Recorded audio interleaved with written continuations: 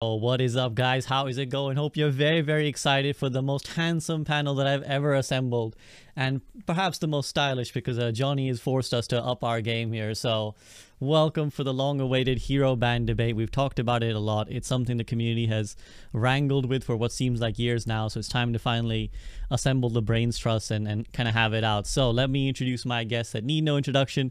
To the right of me, for his first appearance in a long time, is my man Jake. Jake, how you doing? Hi, I'm good. Happy to be here. I'm excited to see how this discussion goes because I think my position on it has kind of changed over time. Yeah, actually, let's do it like this. So when I introduce you, go ahead and give like a brief summary of like your stance on hero bans, just so we know where everyone stands. So Jake, like, what's your brief stance on hero bans? I would say I think it could be interesting, could add to the game, but it all depends on implementation and format. I think like you'd have to like it'd be very different how it would affect like professional play versus ranked play, depending on how you actually implement it. So I think that implementation question is really crucial. But I would like to see like an experimental like attempt at it, right? Like what happens if we introduce this in a very limited way in like a ranked playlist or whatever? What is it like? Obviously, I don't think it should just be like go straight to competitive, like professional play. But I think there's like something there, and maybe there's implementation that adds to the game. Got you. I like it. Appreciate it. I've tried to bring a balanced panel, and hopefully that will be illustrated when they give their takes. And Johnny was suited up. That's why I had to don the blazer here, because Johnny came with such drip that I didn't want him to be the only one sticking out like a sore thumb. So Johnny, how you doing? I'm good. I'm good. A little jet lag because I came in yesterday, so woke up at like 5:30 this morning. I'm just ready to go. So I'll say this. My stance, of course, you wrote this, so I'll explain why I'm dressed up, right? So you wrote in the Discord that like a couple of us we have stances, and then like me and Jake are sort of like on the fence, like we haven't really decided. I did some thinking on the flight, all right? So I got my points written down, okay? I thought most of us actually would be on the same side. So I figured I'd dress in a red shirt and like this kind of like a black blazer, and I'd be the devil's advocate here. But I guess we don't need one, so I might as well just undress. Like, why am I dressed up as a devil's advocate? You wouldn't. If we don't need one. Definitely Take the shirt off. I dare you. 100 subs right now in chat for Johnny takes his shirt off. Yeah, we need a sub goal for that. All right, motivate to undress. Okay. No, we'll see. I like it. But yeah, I figured I'd be the devil's advocate. But we'll see how this goes, because I think there's some. I'm like Jake. I give it some thought, and I think I have a stance. I like it. I appreciate that. You not only did your homework, but you also then came dressed for the right occasion. So very committed. You guys have a lot to live up to here. In the bottom left is Custa. Custa, how you feeling about this? Yo, I'm good. I am a hater of the hero bans. I'm actually kind of like Jake, where I used to be a big advocate when I was a player in like 2018, 2019, when we were in some dark ages of metas and stuff like that. I was a big advocate for hero bans. But after 2020 and what we did in the Overwatch League with hero pulls, just pulls in general, I think it sort of opened my eyes to how chaotic the game becomes when you take like even just like one or two pieces out of the game. So I'm not a fan. I think it would be good in the future when we get a lot more heroes and heroes that do similar things. But for now, I think we should just rely on balance as we always have been in some way. Fair enough. And in the top left, my man who's always hitting the bingo card with the hero band discussion on the Group Up podcast, it is Freedo. Freedo, what's up? This is like a gift to me, SV, that you just assembled this together. It's been a dream in our eye that we bring up every other week. So hoping to get some great perspective. So also as well, like we've got 3 former pro players and then the theory crafting podcasters. This is the big Group Up Plat Chat collaboration everybody's always wanted, I think. So a lot of fun to be in this one. True, yeah. So, and to round it off, I have been an advocate of hero bans for a long time. I'm a bit of an oddball because I actually would love to see a day that Overwatch goes asymmetric, so like more like an actual MOBA where it's like exclusive picks and ban like a draft phase basically. But of course, that's like a long list. That's like a wish list. I've given up. I became old and jaded, and I gave up on a lot of my desires. That's life. Yeah, I forgot to actually answer the question you said to answer. So yes, that's my position as well. I would like to eventually have a draft mode down the line, but to open the door towards any kind of ban would be good for me. And I think there's at least going to be one Overwatch League / streamer format, experimental style format tournament, I suppose, coming up that was announced, or they kind of like heavily hinted towards it. So to some degree, all of our speculation will come to have some evidence behind it with some pseudo high-level gameplay as well. So we can kind of orient around that, I think, would probably be smart. Yeah, I think so too. I think let's do it like this, because we just kind of go at it. We start talking. Well, I want to bring structure to this rather unending argument to try and see if we can really dig deep into it. So, there's Jake's concerns about like, well, okay, we can talk about hero bans. Well, how do we actually implement it? So we'll get to that in a bit. But first, I want to talk like philosophically, big picture, the pros and cons of a hero ban system. And then we can get into like, well, okay, if we went into hero bans, how would it look in Overwatch? How would it be most palatable, right? So I'm going to try again. So although I am pro hero bans, I'm going to, like Johnny, because we're the guys in the suits, we're going to devil's advocate. Jake will be the normal human. Freedo 4. Custa against Normal human. I'm a human too, man. Come on now. You're not fooling anyone, Johnny. You're not fooling anyone. You're European like me, all right? We're not normal. We don't count. Right. So I'm going to have Freedo give me your sort of best rounded spiel for why hero bans should be a thing in Overwatch. And then we will respond, and then we'll let Custa then rebuttal. So go ahead, Freedo. Sounds good. Okay, I'll start. Season 2, the tank metas, so in ranked and then also the Overwatch League. I'm pro for both, but open to either one. I think at the very least, at the highest levels of play, it makes the most sense when you get, let's say, a casual viewer turning into the Overwatch League Grand Finals tournament, and 5 heroes are played like 99% of the time. Now, we were very fortunate this year around that those happen to be 5 very entertaining heroes to watch, but a casual fan who is believing that counterpicking and different strategies and sort of diversity of your own playstyle is core to what Overwatch the game is. To see that play out, it kind of reminds me of back in the day when like Call of Duty struggled with this a bit to become more of a competitive format, where sometimes less is more. So in Call of Duty, for example, they have claymores and other gadgets and stuff that was never used in the pro context because they add, let's say, uncompetitive aspects to the game. And I think often at a high level, especially with pre-made teams, certain combos can be oppressive to the degree of monopolizing strategy. Now, there's been a lot of steps forward to help this along. Like, for example, picking your own maps helps diversify that a lot. But sometimes we are subject to a bad balance patch, and that's the easiest argument that in an era of unbalanced gameplay, which I would argue is maybe the majority of timeline of Overwatch's history, and we're due for another one. Like don't be blinded by the season 3 diversity. I think before you know it, a new combo is going to come out, and it's going to be hard for them to balance, and then we're waiting months. And so based on the timeline of development, essentially, to catch us up, to try to correct the game, to put it back into a balanced state, bans are kind of required to do that. And that's more obvious at a high level, but it also can happen for the ranked environment last season with Roadhog and Orisa kind of terrorizing just about every rank, I'd say. I think it can be beneficial in both contexts. So I think that's the overview. I hope I've done a decent job explaining that. I'm sure there's much, much more to say, but maybe a good place to start. Oh, there is, definitely is. But yeah, I think that is a good place to start. Just to sort of, yeah, I guess right now we're in a state where the meta is pretty diverse, at least in ranked. I'm not in touch with the hero pro play, so feel free to correct me, you guys, those of you who are more familiar. But it does seem, at least in ranked, and even actually there's a dev blog that released today that suggested the same. The devs personally feel very happy with the balance. They feel like there's a lot of diversity, a lot of different heroes are winning, but a lot of the time, and as Freedo said, perhaps the majority of the time, we've had balanced metas where something is very obviously sticks out like a sore thumb. The community gets frustrated. They're like, wait, why won't the devs do anything? The devs don't respond according to the community quickly enough. And this is where one potential, hero bans is the potential solution. So I'm going to take it to Jake now. On that initial philosophical idea, Jake, like, do you think that the hero bans can either add or alleviate a large amount of like the balance frustrations that will inevitably come with Overwatch? Or will they compound it? I guess I do think it will alleviate the balance concerns, because when you have, like, for instance, I would say just to break down the individual metas of the last season, there was, like, in the Overwatch League season, I mean, so there was some diversity. I think like a couple of the stages were kind of diverse, but then 2 of the stages were like ultra dominated by there's the Junker Queen Brig Lucio comp, and then there's the Kiriko comp for the playoffs.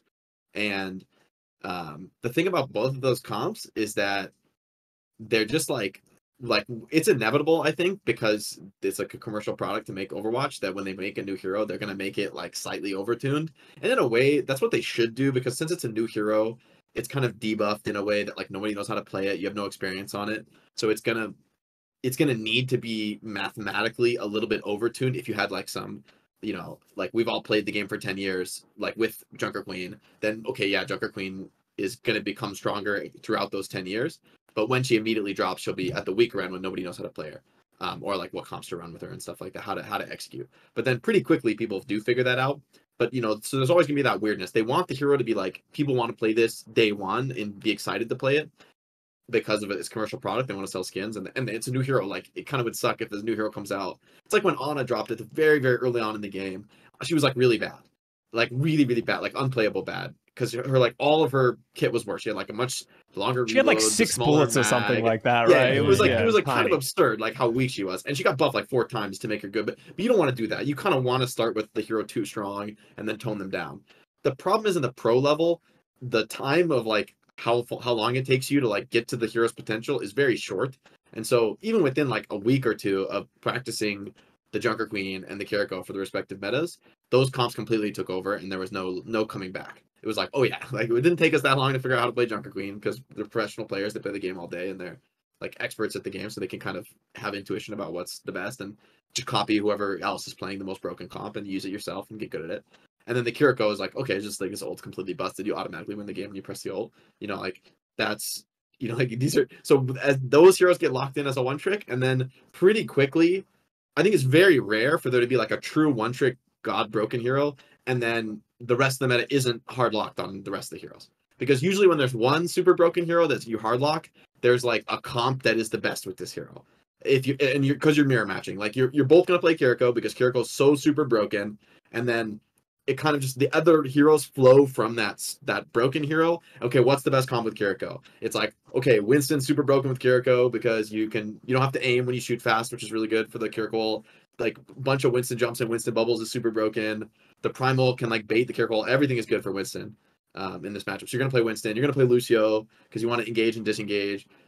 Sojourn, maybe there's like some flexibility in the DPS, like, but in the end, like Reaper, okay, Reaper's really good against Winston. It's also easy to aim when you're using the Kiriko. Like every hero just synergizes together, and then you end up with a hard locked, no swapping comps, which is what we get in both of those seasons, or both of those patches where there's like a new hero that comes out. And I would say if Sojourn didn't have the period of like post-release, okay, she's too strong, tune her, that was like before Overwatch League really got started.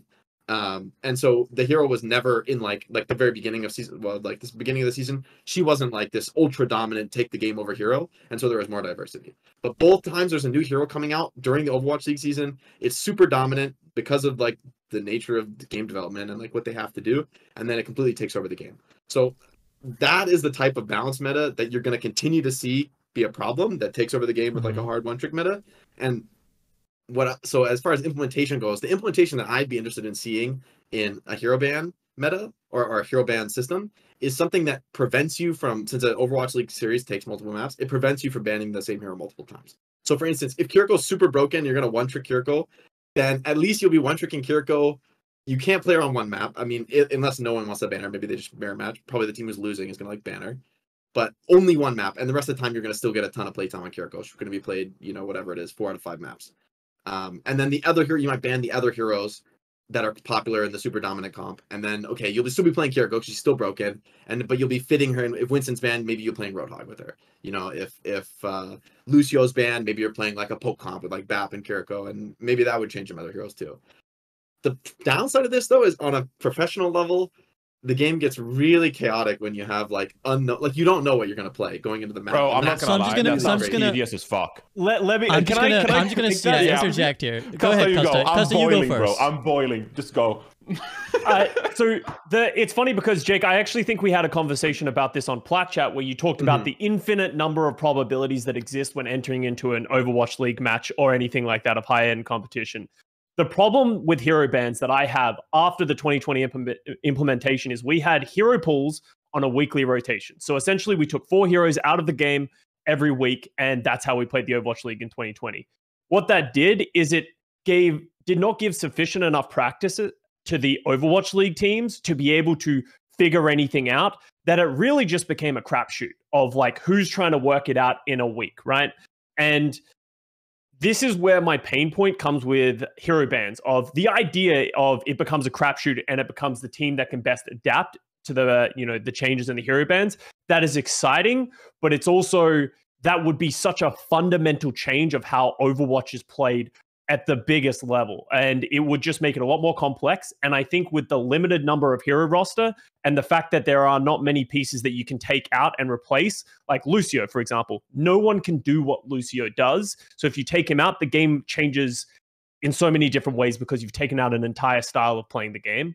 So because there's not those little bits and pieces, it will become problematic, and it reduced the quality of the matches in 2020 so much, and it was absolutely awful to watch because no one was playing well, and then teams were just good based on a week-to-week basis of, oh shit, they banned our worst heroes, or oh shit, they banned our best heroes, and that added so much variation.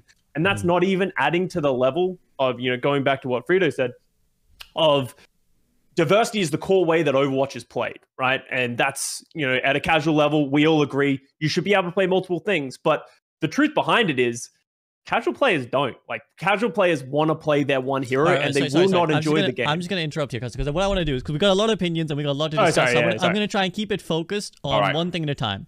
So we're going to, let's talk now pro level. We brought up the example, you know, Jake did a great job of kind of illustrating why things become, you know, one-tricked almost at the pro level, and a potential solution that he provided. Custa said, well, it's horrible from the pro level when, you know, we had hero pools. Johnny has been molding his ass off, so I'm going to let Johnny have his say, and then we'll stick to the pro level for now, and then we'll talk for the competitive and, you know, casual player later. So, Johnny. Right. Yeah, okay. Devil's advocate, Custa. Hero bans was like 4 heroes. They removed 4 heroes every week. That was absolutely ridiculous. Okay, if you're implementing hero bans, you know, into the Overwatch League or into the game and stuff, it's probably like 1 ban each.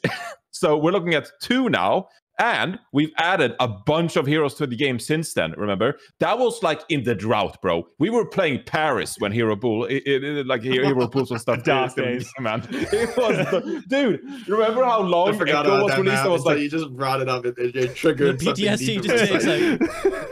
Unreal, man. Echo was like the most recent hero of like 2 years. So hero and then bans, they banned her. Actually, they banned her in the hero pools immediately. If you remember, they did actually. Yeah, they did that. So I mean, 1 hero ban each. Okay, okay. It's Jote's meta. You remove Junker Queen. Thank God we get to watch something other than Junker Queen for a single match, even a single match in the Overwatch League. Now, you know, I'm stepping on 2 areas here as devil's advocate, because Jake's system also sucked, because you can't just ban every map. Like, are we going to go back to like, we're going to the banning screen every map in like a 5-map series? It's like, no, we can't do that. We're not going to submit. Yeah, go ahead, Jake. Specific implementation so that you can critique it and.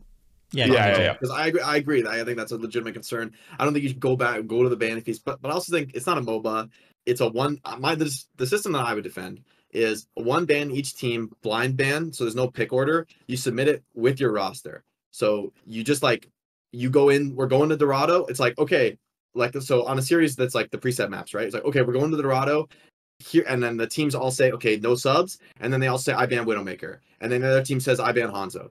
Okay, yeah. And then so like we're loading into Dorado, and it's like, oh, cool, Outlaws ban Widow and Shock ban Hanzo. We're just like, the game has already begun. It's like, you don't have there's no screen where we say, who are they subbing in? I mean, maybe you do. You're like, mention it. Oh, I guess they're gonna bring in this guy. Maybe like you feed it to the casters, and they can say, oh, you know, this player's coming in for Junkertown, whatever, right?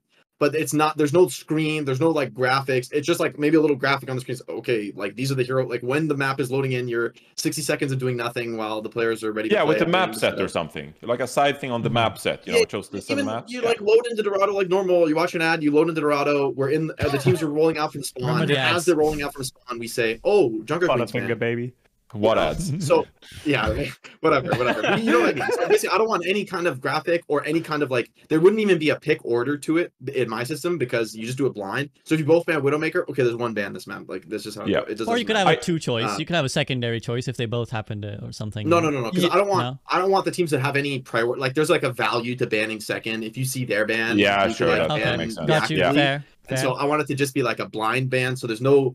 You don't have to worry about like my home team or away team. Do I ban first? Like that makes it even more complicated. So just this is like the most simple system I can come up with basically. So it's a blind ban. And I think submit that's it good. with the roster, and then there's only there's only one or two hero bans, and your ban is blocked. You cannot ban again on a future map this match. So that's why you said let's play no Junker Queen this match. That would never happen if Junker Queen's broken. The max you would see is 2 Junker Queen bans. Because I banned it on the Koth first round and you banned it on the second round, and then now we can no longer ban Junker Queen. It will be in the pool. So, and this is to prevent. I just ban it for the series personally because it's less things to do. So yeah, that could be true. I think it's not that much of a problem because there's already the roster. Okay, so fellas, sorry. I will have to keep stepping in here. I will have to keep stepping just to keep our structure. So we're kind of now getting into like the nuances of implementation. Custa brought like a more philosophical objection of what it does to the pro scene. So I'm gonna let Freedo respond with like the idea of like, well, we had hero pools and that went badly. Yeah, and I don't want to forget. There's a couple format things I'll tie in later. But so hero pools, I think hero pools is quite a straw man to this argument because what it does is limit the overall set, whereas in a directed ban you would do it based on the team's lineup. So you would know whether or not the enemy team that you're going against is good at this meta, that meta, whatever, and you could target like so in the rank context, people are terrified of this, of targeting players, but if you are against a top level Widowmaker versus a average Widowmaker, that might change whether irrespective of whether Widow is meta or not, or let's put Sojourn in that category. Like, for example, if you are Happy and you are playing Sojourn, your team's not going to want to ban Sojourn because you are one of the best. Or maybe I'm misremembering whoever is that the Guangzhou? In fact, a beast. It's Sojourn. Yes. Oh, yes. Happy is not from Guangzhou, but anyway, he was in the charge years ago, not for Sojourn. Yeah, I'm misremembering. It's been a while since we've had the league actually now. But in any case, like you see my point. Like teams that are dominant in a given meta would want to ban away from it. So that is different than the global bans for the entire league versus based on a cat picking, which is literally what we're talking about. So none of us have to. Implementation. Yes, none of us have to defend hero pools because hero pools was a ridiculous idea, and I understand that. Now, based on the chaos point that it's adding, I think it's no different than the chaos that you get when loser picks the next map, which we do in fact see equalizes the playing space quite a bit because the loser picking might go to a home map. Maybe they're a dive team or a brawl team, and they get to go there and likely swing back into the series. Now, some people might say, well, we would rather see the most dominant teams like sweep the floor, but as a viewer anyway, I kind of prefer those comeback maps. And if a series is going to be, I take a map, you take a map, and it's going to be a bit lopsided like that, or let's say ping-pongy like that, not lopsided, like it goes back and forth, it being on the team's expressed desired strategy always feels better than, let's say, when Jake, I think you're on this team when there's the famous Reddit clip, of course, of the Houston Outlaws being booed at home, I believe, when you switch 2 goats and the team wants you to play a different comp, right? Because that's the epitome of the viewing experience. Sorry to remind. Why would I do that? That was such a jerk thing to do. That's such a we wanted to play this anti-social YouTuber goats, comment. And then they're playing Winston goats, so we need to play goats. We can't win. So gotcha. Right. We're just seeing one hero, and then we're playing a new comp. That's a lovely dark age in Overwatch. Every analyst, of course, knows and respects your decision and says, well, that's the right call. You have to do that. But as a viewer, you want to see them express themselves on the comp, and heroes specifically often, that you think they're good at. Maybe like Doomfist would be another example of a hero that in certain metas in the past season was good, and then all of a sudden like wasn't really relevant anymore. So it kind of was sad to see teams lose that. So teams that are good at those specialized strategies would want to ban towards that. So automatically the whole random pools idea just wouldn't happen. And I don't think we have to debate this theoretically much longer because we will see it in the tournament coming up. So trying to see if I'm forgetting anything. So the chaos of the pools, it definitely does add more chaos, but I think we're underestimating how much more structured it would be based on the personality of each team and the rosters they have, as well as what you would want to target. And while I still have the floor, I suppose there's a couple other format things I wanted to toss out. Maybe that's better for another section, SV. But Yeah. Apex had one, and then there's two, I believe, that I'm trying to recall. Go ahead. No, you can just throw out your thoughts, and then we'll come to them later. Okay, so I want to know what you want to say. Had a like comeback tournament with a bunch of the, I think, like Lunatic High players and maybe Kong Du Panthera. They did a show match where the ban phase was one I've never seen before. It was like regressive, where you have lots of bans, but they cascade backwards map to map, where let's say there's I don't know, 6 bans overall, but each map you get more added it back into the pool. And so that's one way you could do it, where you submit the bans first, and then map to map, you already know what's going to happen next. Because what the expertise of our other guests on the show here today add a perspective that me and SV never care about, because we get to sit in our pajamas watching the games, as opposed to being on the ground where you have to worry about the delay between matches and all that. So I think that helps alleviate that, where the strategy is front loaded and then it cascades back. The other format that I like is loser picks, a ban. So if you are that, now that might boost the underdog team a little bit, but I think sometimes the gap in skill is so much that I don't mind seeing that anyway. And maybe there's competitive integrity arguments against that, and it maybe empowers a worse team more, because then you could build your roster to be more specialized. And then if you're sitting over here with the max player pool and you're like, well, we're ready for every meta, why should I allow this rule set to apply? Because it would bias towards a more, let's say, Moneyball roster, I suppose. But as a viewer, I appreciate that for the same reasons why I appreciate them going to their own map, because I don't want to see a blowout. I want to see each team express themselves on strategies they're actually capable of running. I seem to remember, like, I can't remember exactly the tournament, you guys might remember, but like, for example, when the Florida Mayhem had Yaki and they were in one of these tournaments and they were kind of like a punch above their weight type team, and maybe they'll go to a more tracer friendly map and utilize him more in a meta that it wasn't tracer dominant or something. My memory might be failing me here, but that kind of stuff is exciting to see as a viewer, and that's what I'm trying to create whenever I'm advocating for these types of changes. Okay. So, SVB, can I just it'll take 10 seconds, but I think that is where me and Freedo's biggest pain point comes from. Is that point is from a competitor standpoint, and when I'm watching competition, I want to see the better team win more often than not, right? And I think when you add hero bans and you start adding this implementation of things are getting banned, and that gives advantage to the team that is less skilled because the game becomes more chaotic and free-flowing, I don't like that. If Overwatch went that way and we had tons of heroes and it became this thing of it's the people who are the most flexible, who can adapt on the fly and that kind of stuff, if that's the philosophy Overwatch wanted to go to as a whole, I'm down, right? But that is such a big fundamental change of where the game of Overwatch is now, and I don't think it's realistic to do. And that's essentially where I want to go. I don't know if that is true, though. I think that's an assumption. I think, I might even agree with Custa to that point if I believed that is what would happen. I just think it makes the series closer instead of a blowout, is my assumption. And if your name's Proper, you can ban, you're not banning Proper out of the game no matter what you ban. You get 12 bans, and he's still going to come out and whoop you. So that's how I feel about it. I still think the result will still be the same. I think we'll have a better view of this when we see it actually in implementation with a higher level gameplay. I guess on that point, yeah, go ahead, Jake. So what I wanted to mention is you said like this idea of that the hero bans benefit the bad teams because it's chaotic.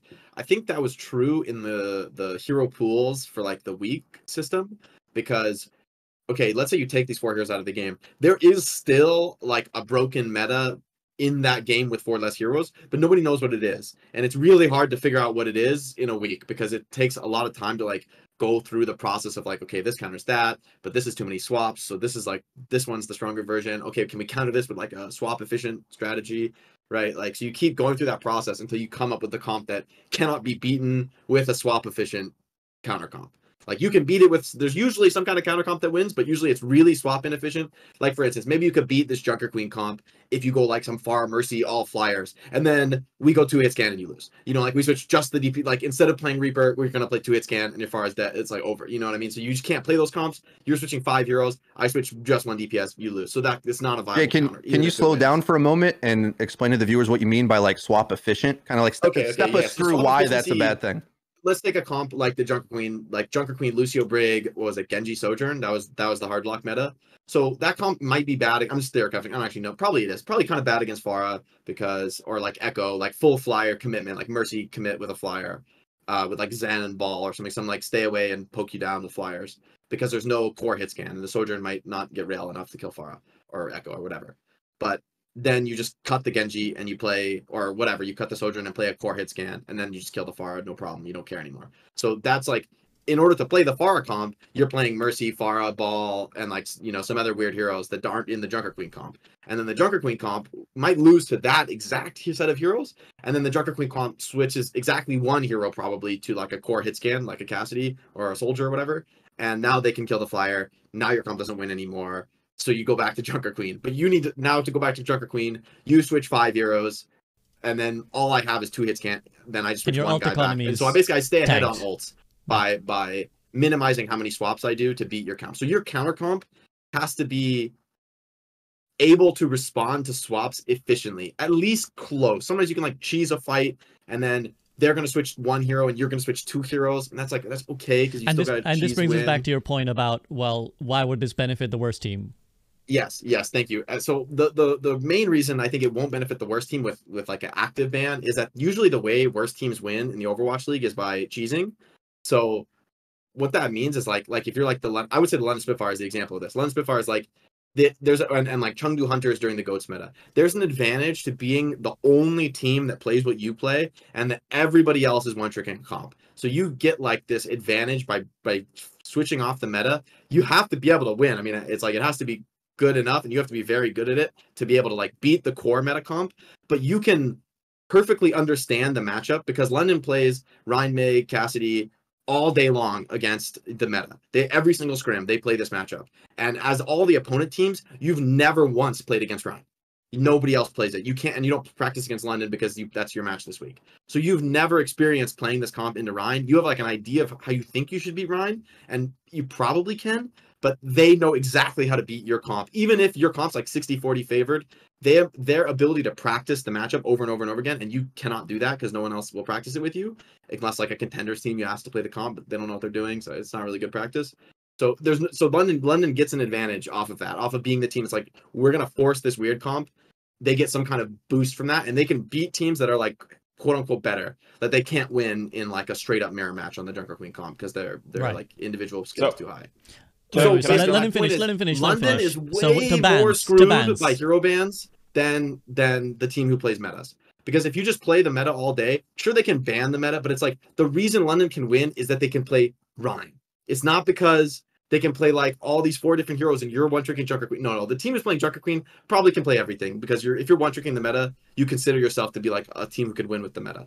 And if you're London, you say we can't win with this. We're gonna play our special unique cheese that we made for ourselves, and then you're way more screwed as London, losing your cheese pieces that you like need to win versus like, okay, you banned Junker Queen. All right, let's just play a Winston mirror. Guess who's better at the game? Like it's us. You know, if we're right. like the team with way stronger individual players, it doesn't matter as much losing individual pieces. Okay, it's not going to be a Kiriko one trick meta. We'll play on a Zen.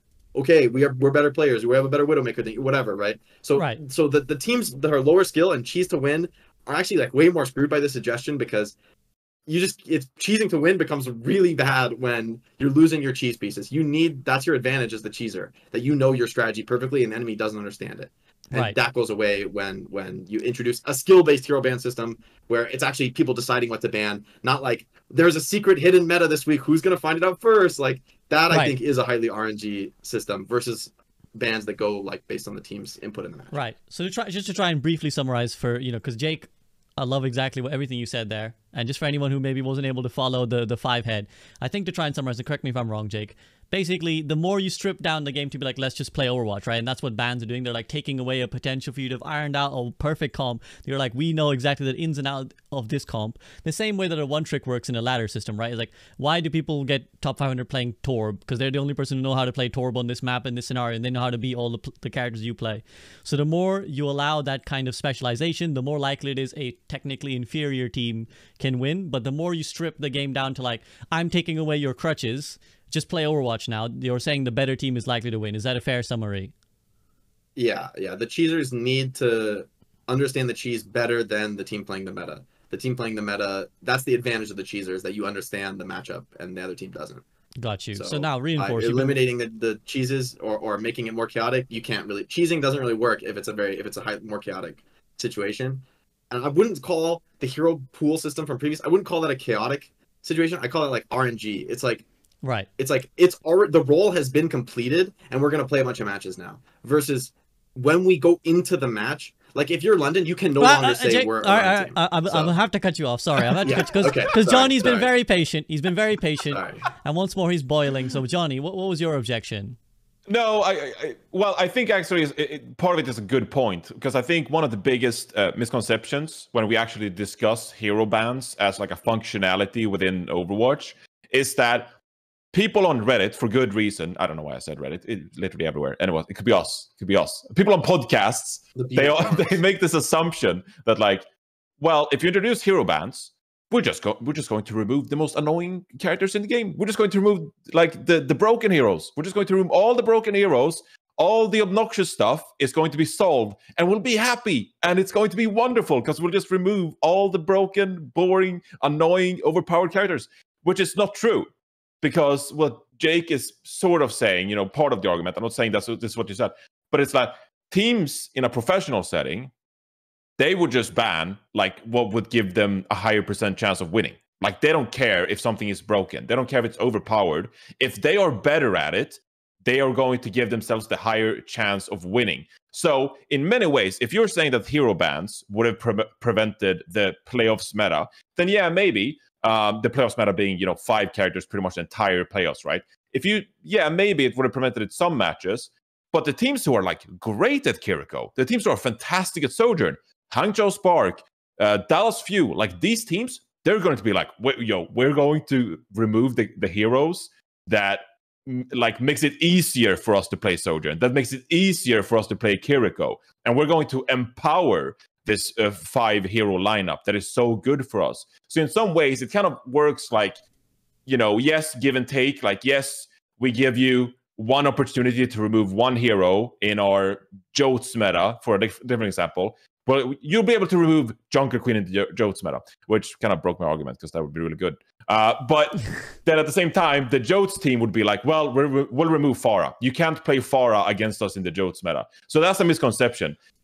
Hero bans wouldn't just like solve the game. It just was going to make it way more fun.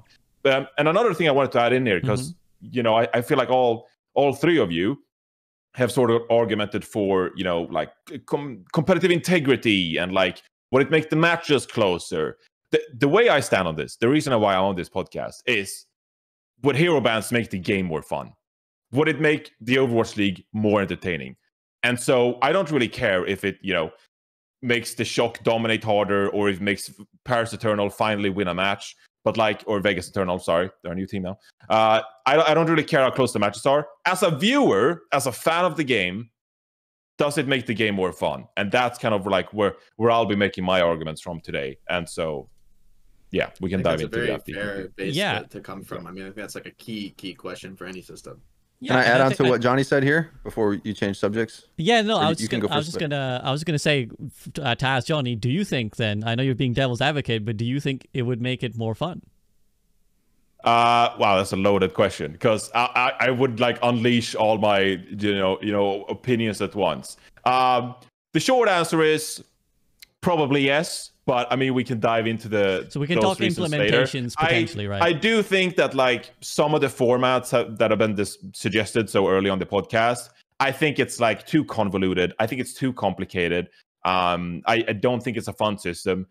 To me, it has to be like straightforward. It has to be easy, and everyone needs to get it. Each team going into an Overwatch League match, they ban a hero for the series. They like a blind ban at the start of the series. Like Jake was like, well, you submit the roster. Yeah, you submit the roster for the series. We're just banning Junker Queen this series. And that's the one ban we get. And the other team, they can also ban Junker Queen, or they ban something else. And that would be an easy implementation. It would increase the variety, in my opinion. And also, it wouldn't be complicated because you wouldn't have to decide that ban, and you'd have to fucking slack the teams and just like, what hero are you banning? Please respond. And they do like a team meeting with rolling ads, like 10-minute wait for this ban to come in. No, decided before the series, one ban each. It would force some variety in that you wouldn't see the same composition each series. So it'd be better for the viewer, and I don't think it'd hurt the competitive integrity. So Right, I think, I got you. Johnny, that system is cool, but it cannot happen because Blizzard makes a new hero and they want it to be played in the Overwatch League. So they'll never create a system that Exactly. allows you to eliminate. Yes. That's why I would have the limitation of you Okay, can't. well, so you again, have we'll get to Yeah. implementations again, and to quickly I agree with you. summarize what Johnny said again for those who are struggling to keep up with these five heads all throwing their ideas out. I think what Johnny kind of spoke to there was probably to debunk the hero, like the ban meta argument, because I think that's essentially what you were getting at, right? It's like a lot of people have said, well, if you have hero bans, what you'll have is a ban meta, and I guess what Johnny's alluding to there as well. Not everyone wants to ban the same thing. We were talking StarCraft before the podcast, and there's a good saying in StarCraft, which is like, if both players want to attack, one of them is wrong. And that's the idea of like, well, if you're both like, one person should have the lead and the other person is down. Like, that's always the case. Even in Overwatch, one person is better at this comp, one person is worse. If you both think you're better, one of you is wrong. One of you is better, the other one is wrong. So it shouldn't make sense that both teams would want to do the same thing, because either they'll both play the same thing and one of them will lose, or one of them knows they're worse and is like, okay, well, I got to stop that happening. So it kind of debunks the ban meta argument. I want to quickly, I know Freedo has something to say, but I want to quickly let Custa respond, because he's, you know, as the anti-ban advocate here. Any thoughts on the sort of what we've alluded to with the ban meta almost, right? The ban meta, would it exist? I completely agree with you guys. If you're like, let's use Jotes because I think it's a great example. If you're the best team at Jotes, you're not going to ban Junker Queen, right? Like, that doesn't make sense to you. You're going to ban something that you think your opposition's going to ban Junker Queen, and that allows you to ban something against them. The reason I'll bring it back to, of like, I agree with you, Jake, of like, London Spitfire will get hurt by this because they're good at a cheese comp. But I'm not as much talking about a cheese comp as the loser having advantage in closing the gap. I'm more talking about, let's say it was like Shock versus the Dallas Fuel, right? Like, two great teams. The losing team is the one that is retroactively able to change the game in a way that helps them, right? They lost the first map. Then in the second map, they're like, well, do we want to take that head-to-head again and ban the same thing? Or do we want to do that? That obviously comes down to the system and stuff like that. But I think it would make the games more competitive because, as you said, the losing team has the ability to change the game every single ban in the way that they want to. So it could be interesting. And the point that I'm coming in with Devil's Advocate is, I agree there is a world in which a banning system would be fucking hype. It would be super cool. It would make the game much more complex. It would make it better and fresh from a viewer perspective. My biggest stance is that I don't know how you implement it and make it work well. And I think that comes down to what Freedo's been saying of, you know, we need to just start testing it. And I think Blizzard should, you know, this tournament upcoming is a good idea. We need to just start testing it because there is always pain points that you're never going to recognize until you get there and seriously start implementing with some of the best teams in the world. Okay, thank you. That's very, very fair. And that brings us nicely to Freedo there. Freedo, like, obviously we've been kind of alluding to implementation, but is that another point in the hero ban discussion where it's not necessarily going to solve every problem known to Overwatch, but it can alleviate them and it can be iterated on more easily perhaps than without? Hello guys, SVB here. Just want to quickly interrupt this episode of the Group Up Podcast to say that if you've been enjoying this content, then please do consider supporting me directly via Patreon. It really does help since Patreon only takes about 10% of your money, where YouTube and Twitch take 40 and 50% respectively. So it supports me and allows me to keep making videos no matter how many views they do or don't get. Also, if you are really enjoying this discussion, then why not consider watching some of my other content? First and foremost, my Twitch stream where this podcast is hosted live, and I stream 5 days a week doing a bunch of other things as well. If you're not much of a Twitch viewer, then you can check out the SVB side channel, where all the best bits from the stream go straight to YouTube in highlight format, including VOD reviews, gameplay, and streamer formats such as the Fantasy Overwatch or Rank Gauntlet that you may have seen other streamers participate in. And finally, if you're sick of Overwatch, then you could check out my other channel, The Soak, which is where I do movie and TV breakdowns. And I've done videos on things like Avatar: The Last Airbender, Pixar's Up, and anime like Haikyuu. So if any of that sounds up your street, then all the links are in the description. But now, back to the discussion. Yes, and to Johnny's points that he mentioned earlier, like some of the Reddit theories on this is that we will reach a world of equal distribution of strategies, and I think we're all coming to agreement that actually it doesn't do that, because teams that are good at the meta want to enforce it and will play it. But I think that's actually a defense of the hero ban system, is that it's even resilient to that. It isn't random, it isn't hero pools, it isn't RNG. It's pushes you towards what you want to play, which is a good thing, I think, because teams being able to emphasize their strength and get the competition a little closer is good. Now, to the degree that enables or knocks down competition, I think is yet to be seen. But like one example of this is for those of you theory crafting at home, thinking about how these metas interact. And I've said this story on the show before, but for this episode, we'll repeat it again. But when this was tested previously, back in the actual GOATS era, every meta has been GOATS since GOATS, but the actual GOATS era, there was a tier 2 tournament with hero bans in it. And some teams did, like we just said, banned in order to play GOATS. And the one hero that you would ban in that era, which was core to the counter comp, as Jake was describing it, was Mercy, because Mercy enabled the Pharah, played with the ball, and there's these heroes that are like surprising because you might think like, oh, Sojourn or this or that is like key, but we actually have to dig deeper into the pieces that like ties it all together. Oftentimes those are usually the anchor pieces that are going to be targeted more because they're core to that comp working in a given meta. And there's usually multiple of these. Like, for example, is Rhine ever playable if Lucio's banned? So like maybe if you ban Lucio, you're banning multiple things at once. And that gets a little scary actually, because when we start to, it's easy for me to say we should have it and then not have a solution of the format of how this gets picked. But there might be way too much weight in a certain role or in a certain, like, as we might imagine, tanks are stronger, but maybe as I'm kind of explaining, maybe supports are actually more essential because they're more unique, whereas tanks at least have some overlap with their play. There is only one speed guy. There is only one Mercy.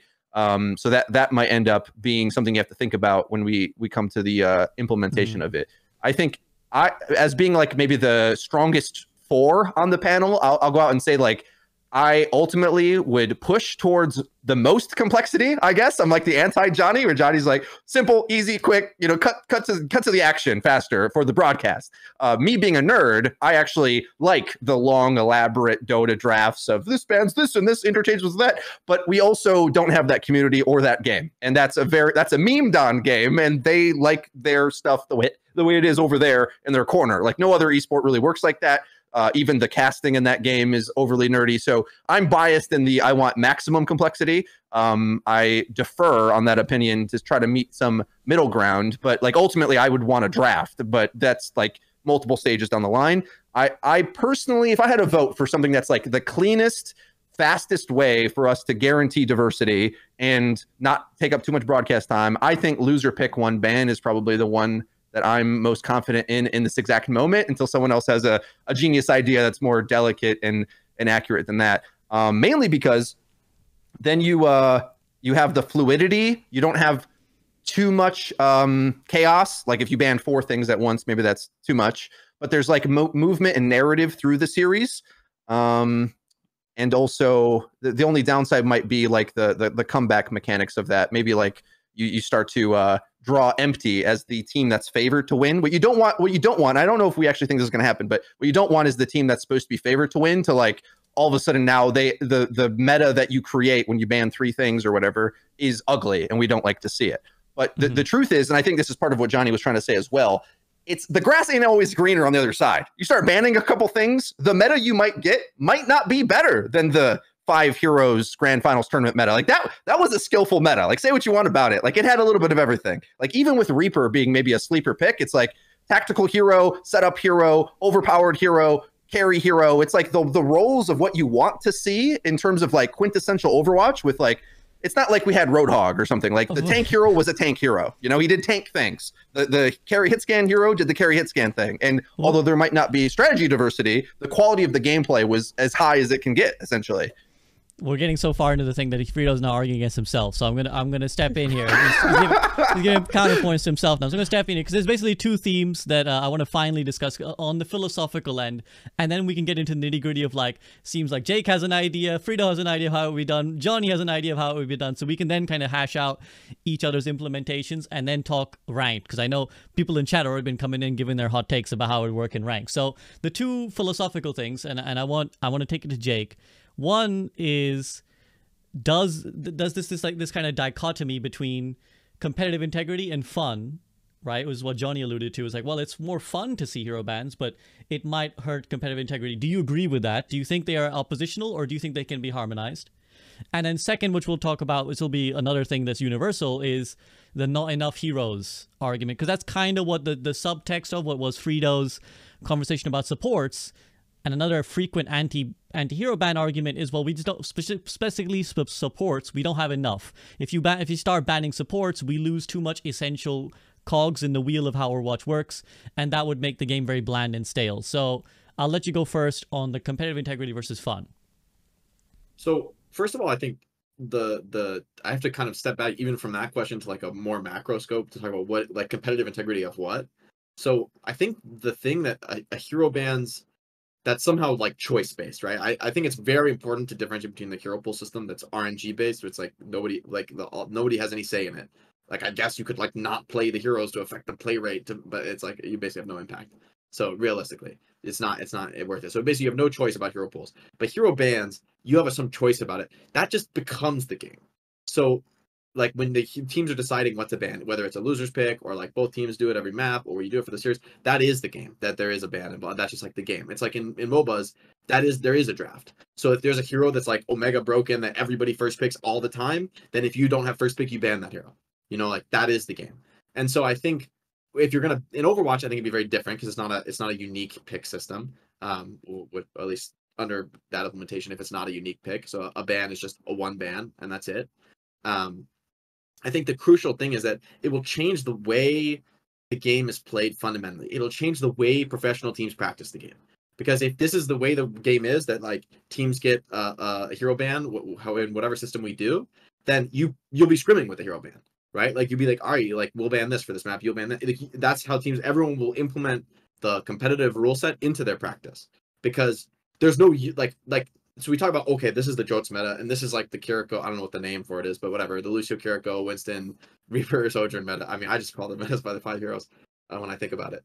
So it's like, there'll be no such thing as like the 5 hero meta. Like that will go out of our vocabulary, because as long as there's like consistent ban throughout the series, you're going to see like at minimum, I don't know, what's the mathematical minimum is going to be like 10 heroes in the series. And even that is like unrealistically small. It'll probably be like 15 minimum in a series, realistically, maybe more. And so the idea that there will be a meta that is like this is a meta that we can have a name for, that's not possible anymore.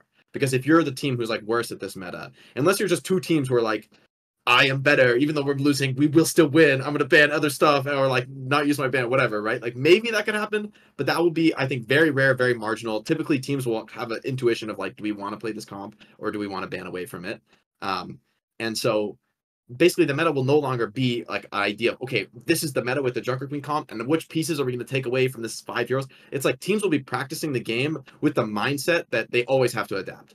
Like you'll be in the scrim not knowing what you're going to play that map, and then you'd be like, okay, they banned Winston this map. Okay, let's try like a Roadhog. You have to like make up a new comp, or like not make up a new comp, but maybe you have some concepts of like, okay, there's like a few, we could play a poking style, we could play a rushing style, we could play a diving style. This hero's gone.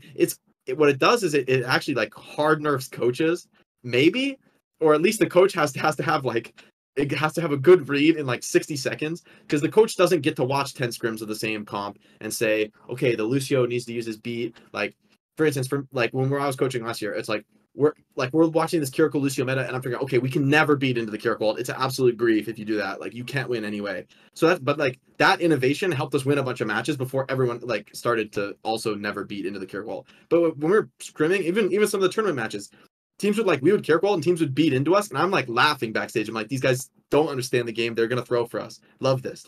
I'm happy he's beating. He doesn't know what he's doing. But like, because I figured that out, I'm like buffing my team hardcore from us, like how we know, because we know exactly how the matchup plays. We know how all the ults interact. So we know, okay, you're gonna use this for that. You're gonna use it. That is gone. That just doesn't exist anymore. Can I quickly interject? You're constantly playing new comps, and so the game will just become a game where the players have to make the read and decide how to play for themselves. Can I quickly interject? Could you not argue that as a coach, you might be the first person to realize, because the balance, because it's not like it will be in a static game. You know, in MOBAs, the game is a little bit more static. But in Overwatch, we're getting balanced patches and heroes all the time. So could it not be argued that you as the coach might be the first person to realize, like let's say the new support hero comes out and people are like, when we ban him, everyone else thinks, actually, this is the thing to do. But you're the first coach to realize, actually, when you ban that piece, this is the correct answer. So my players, you should do this when they ban that. I agree. It becomes flow charting. You won't have that refined answer. That's my point. There will be no such thing as like a refined answer, because the way you get to this refined answer Like in the beginning when there's a new patch, everyone's theory crafting. This looks good. Let's try this. This looks good. Let's try this. But nobody, if you're like smart, nobody actually thinks they like have the read on the meta. Like yeah, that's like crazy hubris if you actually think that way. That like, oh, I figured out the meta. It's like no, you figured out something that seems good, but then maybe there's a counter pick, and then there's a counter pick, and then there's a counter pick, and then there's a counter. Like nobody knows how that where that path takes you. So thinking you like see it all, that's impossible. You just have like some good idea that's the foundation for building towards. Maybe you understand the next step in the chain. We can beat this, what they're doing with this, but you don't, I mean, maybe you can intuit like one or two more steps, but you don't understand. The game is too complex to have like a full read. And so it changes the game the current fundamentally. system, we play the same. If we play the same 5 heroes mirror matching for like 100 scrims, we can get a really good read on like how to play. But you'll never have that if you're like playing. If you're changing what heroes you're playing all the time based on what the bans are, the game will not be like, okay, Tracer's gonna be touching car here, my Zen's gonna be here, Winston you're jumping top, Winston jumps top, this guy swings. Like you don't do that. You just like play intuitively with the heroes you have in the moment, because you won't be able to get like 100 reps on Zen in this comp in this point. You just don't get that anymore. Yeah, so the game will become much more fluid in that way. Right. So yeah, to summarize, I guess again, it's like the fundamental how the game operates at the pro level change. I think I want to let Custa interject because I feel like he's got some thoughts here. But at the pro level, what you're saying is right now, it's again you too, John. Yeah, you guys raise your hands. Raise your hands if you got something to say, because I don't know who's molding secretly. Who's like, let me jump in. But like, so at the pro level right now, you're saying it's very coach. It's very much like, okay, we scrim, and we perfect, and we hone, and we know exactly what to do.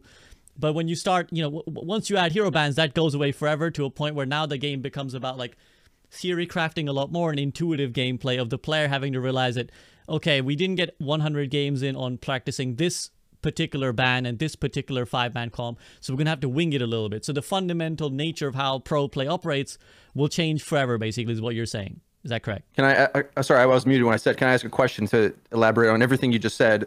I think we see this happen on new patches, where everything Jake's saying, the meta theory crafting of, well, let's try a pick, but then it gets countered like week to week. Whenever a patch is freshest, then we do see the pros do that in their matches. Whereas if they are given enough time, that's happening behind the scenes. So what a ban system in theory would do is make that happen almost every match. And I suppose my question is, what gameplay do we think is better for the game, the viewers, the fun factor, and any other metric you want? So right. So this comes back to that. Yeah, this comes back again to the discussion of like fun versus potential competitive integrity, whatever we each define that to be.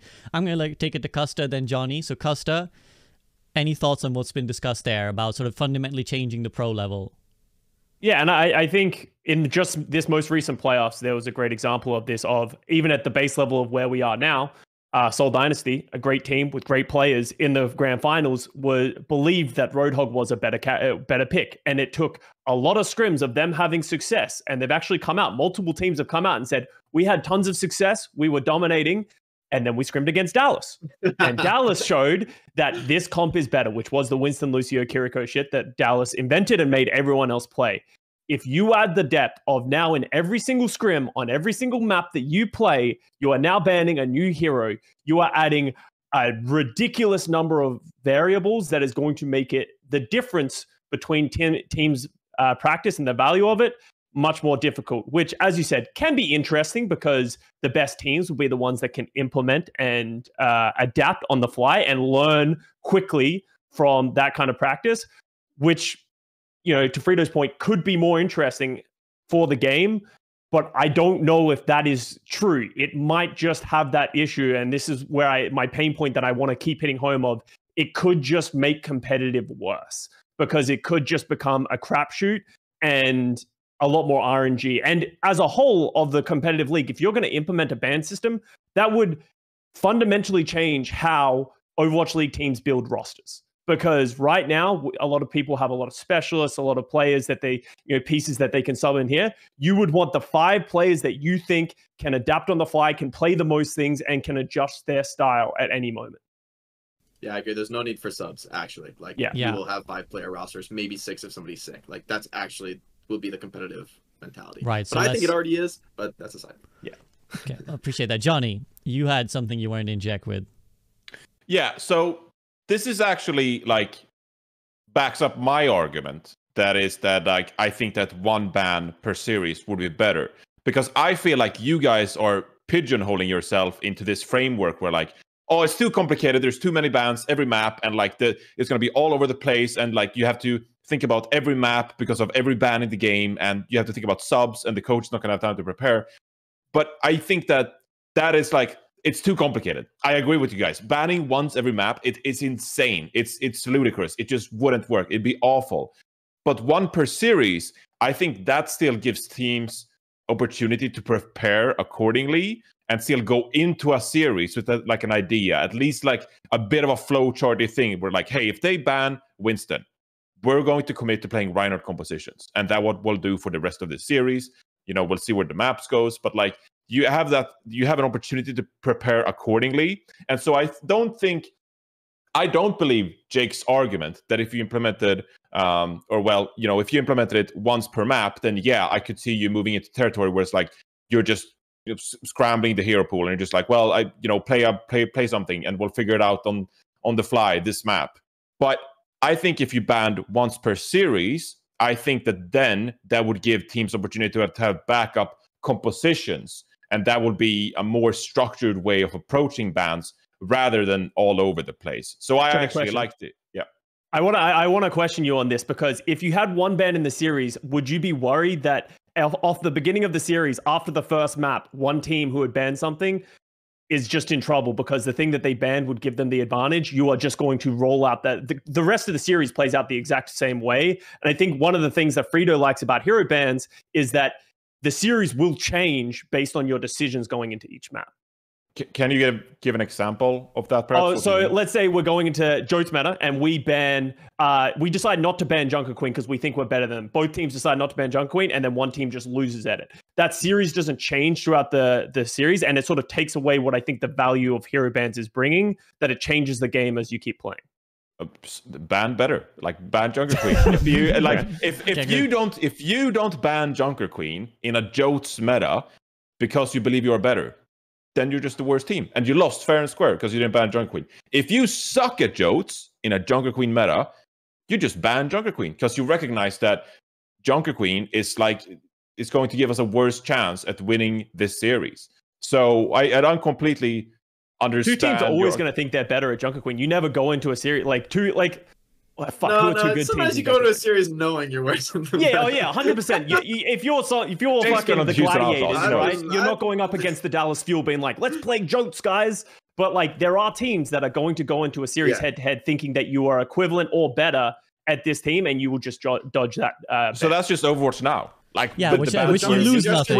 You lose nothing. It does still create variability across like a day, a week, a month of Overwatch, right? Like, sure, in the match, this is a match where we're gonna both play the Junker Queen comp because we both believe in ourselves. Okay, cool. Like, I don't never want to see that. I think it's more like on day 50, like I have only seen this for like months, and now I don't want to see it. And so maybe it does alleviate that feeling of like, as a viewer, the staleness of like every single match is like this. I think it could be a little weird. But it's fine.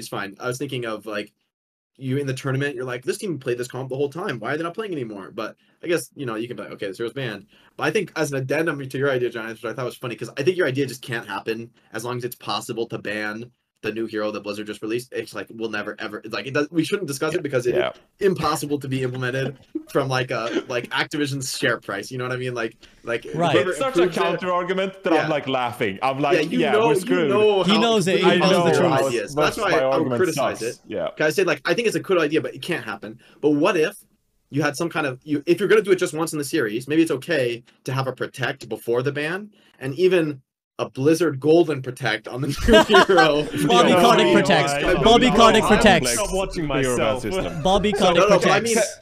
I mean, like the system you're suggesting, no matter how good or bad it is, it's irrelevant because it can't happen. As long as it's possible for me to say, Kiriko, the new hero that's on all the advertising, no, I don't want to have her in the game. Like, no, that's not going to happen, guys. Like, welcome to the real world. So I think you have to have some way to prevent Kiriko from getting banned if you're going to do that.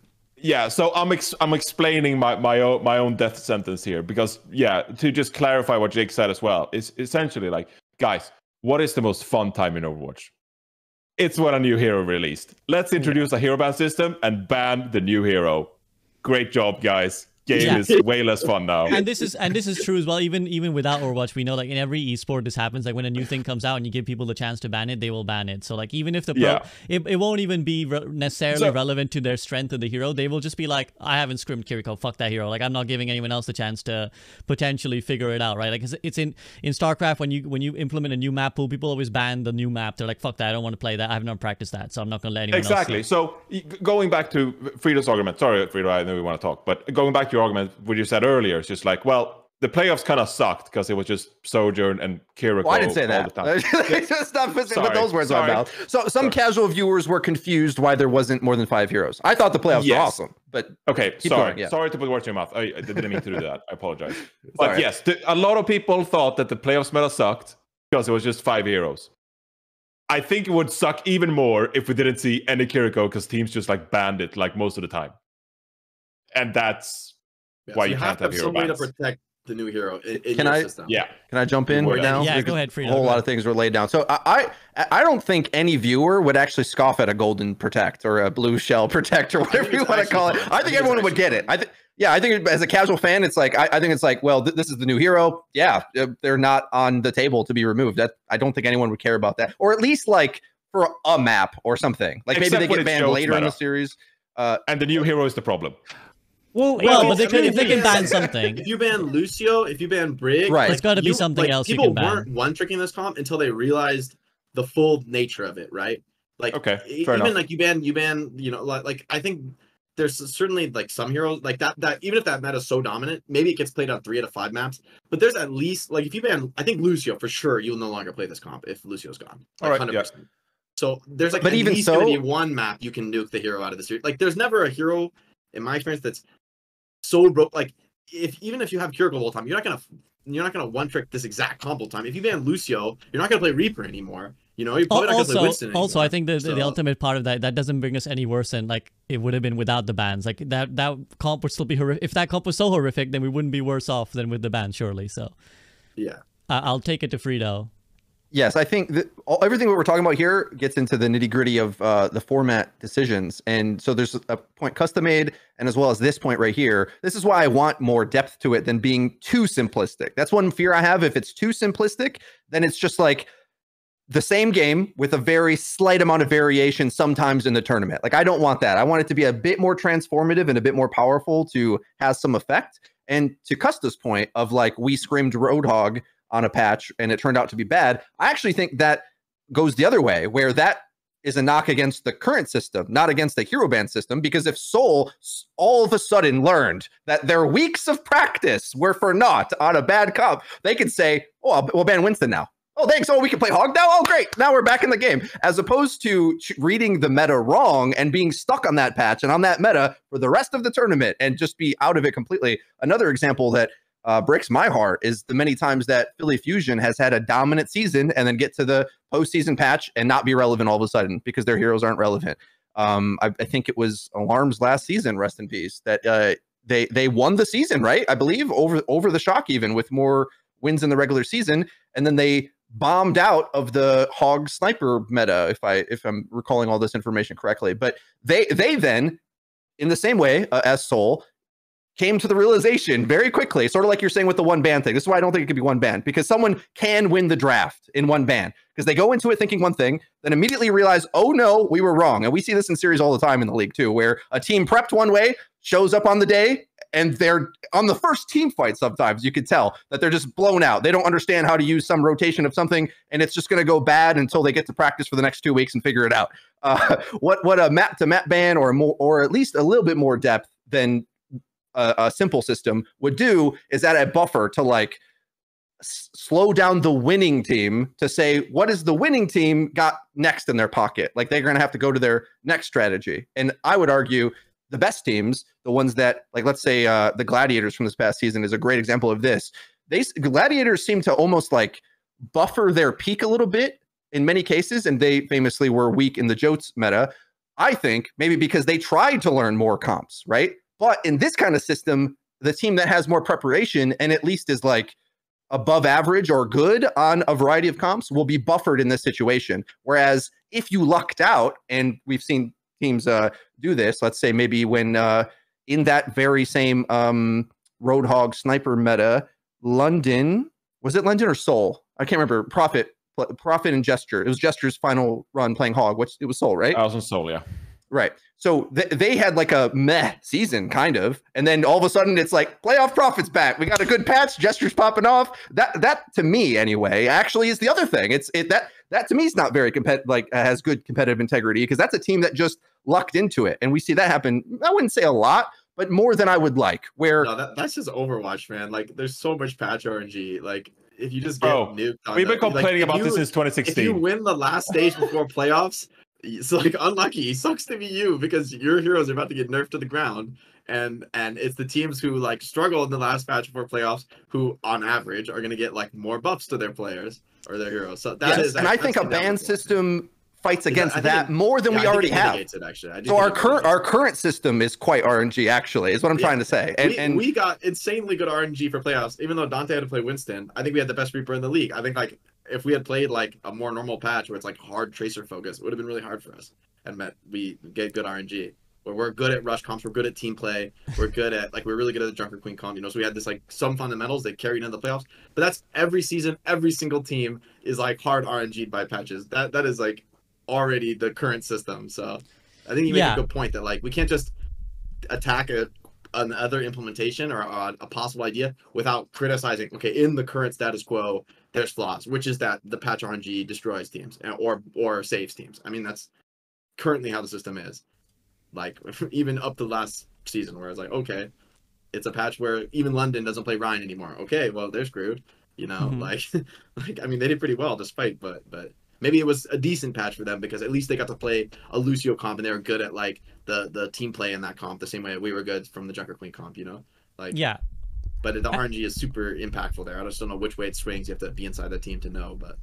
Yeah, and again, I think any even advocate of hero bans would say it's not going to create a utopia of Overwatch. It's just again trying to find the alleviations of some of the pain point, or some more extreme pain points of playing Overwatch. And while we're focused on pro level, let's round it off now, because we've had a lot of interesting ideas thrown about. What I want to do is I'll let Freedo, Jake, and Reinforce, because they've all given a proposition of like a potential hero ban system. I'll let you guys now, having heard each other's opinions a little bit, summarize your, like, I think if we were to add hero bans in Overwatch League, I think this is the best way, and these are the reasons why. And you can feel free to, do an M&M and kind of pre-roast the other guy's suggestion if you want. I'll let you do that however you feel. And then Custa, I'll let you finally feedback and say if you kind of agree with any of them, disagree with any of them. Just like, okay, I can get with that, or I think all of them are garbage. I'll steal their homework. They should all retire right now. Okay, so the judge. We'll start with Johnny. I think Johnny hasn't spoken for a while. So Johnny, your system, and why is it the best? Yeah, I mean, I think I made my system pretty clear. I'll add. Wait, you mean the one that's impossible, or like? I'm stealing Jake's homework. I'm stealing Jake's homework with the golden protect. I'm adding it to my homework. I just wanted to say, so to clarify as well, I think it should be important to clarify. Like, you should try and suggest a system that is feasibly like realistic. And if you're like, oh, okay, Blizzard would do this, then you gotta answer that complaint beforehand. So it's got to be realistic. And yeah, it's got to maybe try and explain. Really does solve that issue with the system. You just have the new hero not get banned. Like, Custa was last. No, I have a question. Is this a system that would be implementable in Overwatch League and the main live service game, or are we just focusing on Overwatch League? We're going to leave that out. For now, we'll just talk, because I don't think they have to be the same. I don't think they would have to be the same. So I think we can separate those. So yeah, so a ranked game is one game, and an Overwatch League. Yeah, so it wouldn't even. There's always going to be some difference, right? So Johnny, like, you want to go ahead and again, you might, this is your only chance to summarize. So forever now, people will refer to this as the Johnny solution to the hero ban problem. So make sure when you attach your name to that, you've kind of gotten all the kinks ironed out. So go ahead and address any potential complaints, and also like let's answer as well the whole fun versus competitive integrity. Like, I want to see fun in the game, so that's why. All right. So I'll start off by explaining it like this, all right? To sort of comment on what Freedo said about complexity, and with people seeing teams, banning each map, and it makes the game a bit more complicated. Before I was a pro player, I worked in a production room for a Dota 2 qualifier, the international qualifier. It was like a hub, and it was like EU teams playing, and it was like the qualifiers or whatever. I also was a Heroes of the Storm observer. During the pick ban phase, holy fuck, bro, I can't wait to go to sleep. That shit is the most boring fucking thing I've ever experienced in esports, bro. We're sitting in front of a main menu screen, just like selecting and banning heroes, and people in the crowd are like snoozing. They're like going to take a piss and buying hot dogs. Like, Jesus, it's so lame. I'm sorry, bro. Look, I know it's interesting. I know that there are literally content creators who just like make a reputation by making League of Legends draft videos. But look, they're not the popular kid in school, and we need more entertainment than more popular kids watching our game. All right, I don't know, that's rude. So I just want the least amount of stress and time possible. Another thing that's really fucking annoying, and if you want to have a suggestion for another topic to discuss, SVB, how about no subs in the Overwatch League? I'll tease that one for you, all right? Because teams take so long to submit substitutions, and they're like, hold on, we're having a team meeting, this player had to go, pee or something again, like 5 minutes, and the team, please submit your substitution. If we had to do a ban for every single time we have to go into a map, the team's going to be like, well, first of all, what map is it? Loser's pick? Okay, what map is the loser going to pick? Okay. Then another team has to select a ban. So now we're waiting for more Slack communication. Like, there's no way to like speed up the system. And we'll just have like ad breaks and Custa like juggling on stream to entertain the viewers. Like, it'll be so Resident Sleeper, bro. It's unbelievable. So I just want a ban at the start of the series, because what I don't want to do, I don't want to change the way Overwatch is being played. I don't want to change what teams are the best at Overwatch, what teams are the worst at Overwatch. I don't want to give teams some like extra bonus chance at winning a series because they get the opportunity to ban the good teams, or, I don't want the great teams to, make them even better by removing a hero. I just want more variety, all right? And if I get to ban one hero that I've seen for the past 12 series, as the viewers are going to be like, rejoice, like, finally, we're not seeing the same meta all the time. An opportunity for the teams to mix it up and force them out. And it's not going to hurt competitive integrity to just have one ban per series. It's easy. It doesn't change the way Overwatch is played. It doesn't change the strength of the teams. It just is a small little bonus thing that makes the matches more entertaining and, Overwatch League a little bit more variety spiced. So that's the Johnny solution right there. I like it. The Johnny solution is the humble one. It's like, here's a little small change, guys. It makes life better. It doesn't cause too many problems. Small. Just a little bit. And somewhere Bobby Cardick's rubbing his hands when you were like, more room for ads. There's going to be lots more ads. And we know Bobby's... We tried ads between the breaks and maps. We tried ads in halftime. Dude, VCT is doing it right now. They go back to like the desk in the middle of the maps. Why are you doing this? It sucks. It took like 30 seconds. It's crazy, it's awful. Just keep playing the game. Like, what are we doing? It's such a bad break. Sucks. Just the more gameplay as possible. So yeah, and then of course the golden protect. Can't ban new heroes. There you go. This would have been a great time for me. I actually hit the button on my stream deck that starts an ad on Twitch. This would have been peak time to do that right now. But I want to take it. Idea is... Yeah, I want to take it to Jake now. Jake, your idea and any questions you have about or any roasts you have for Johnny's system. Or pre-roast for Freedos.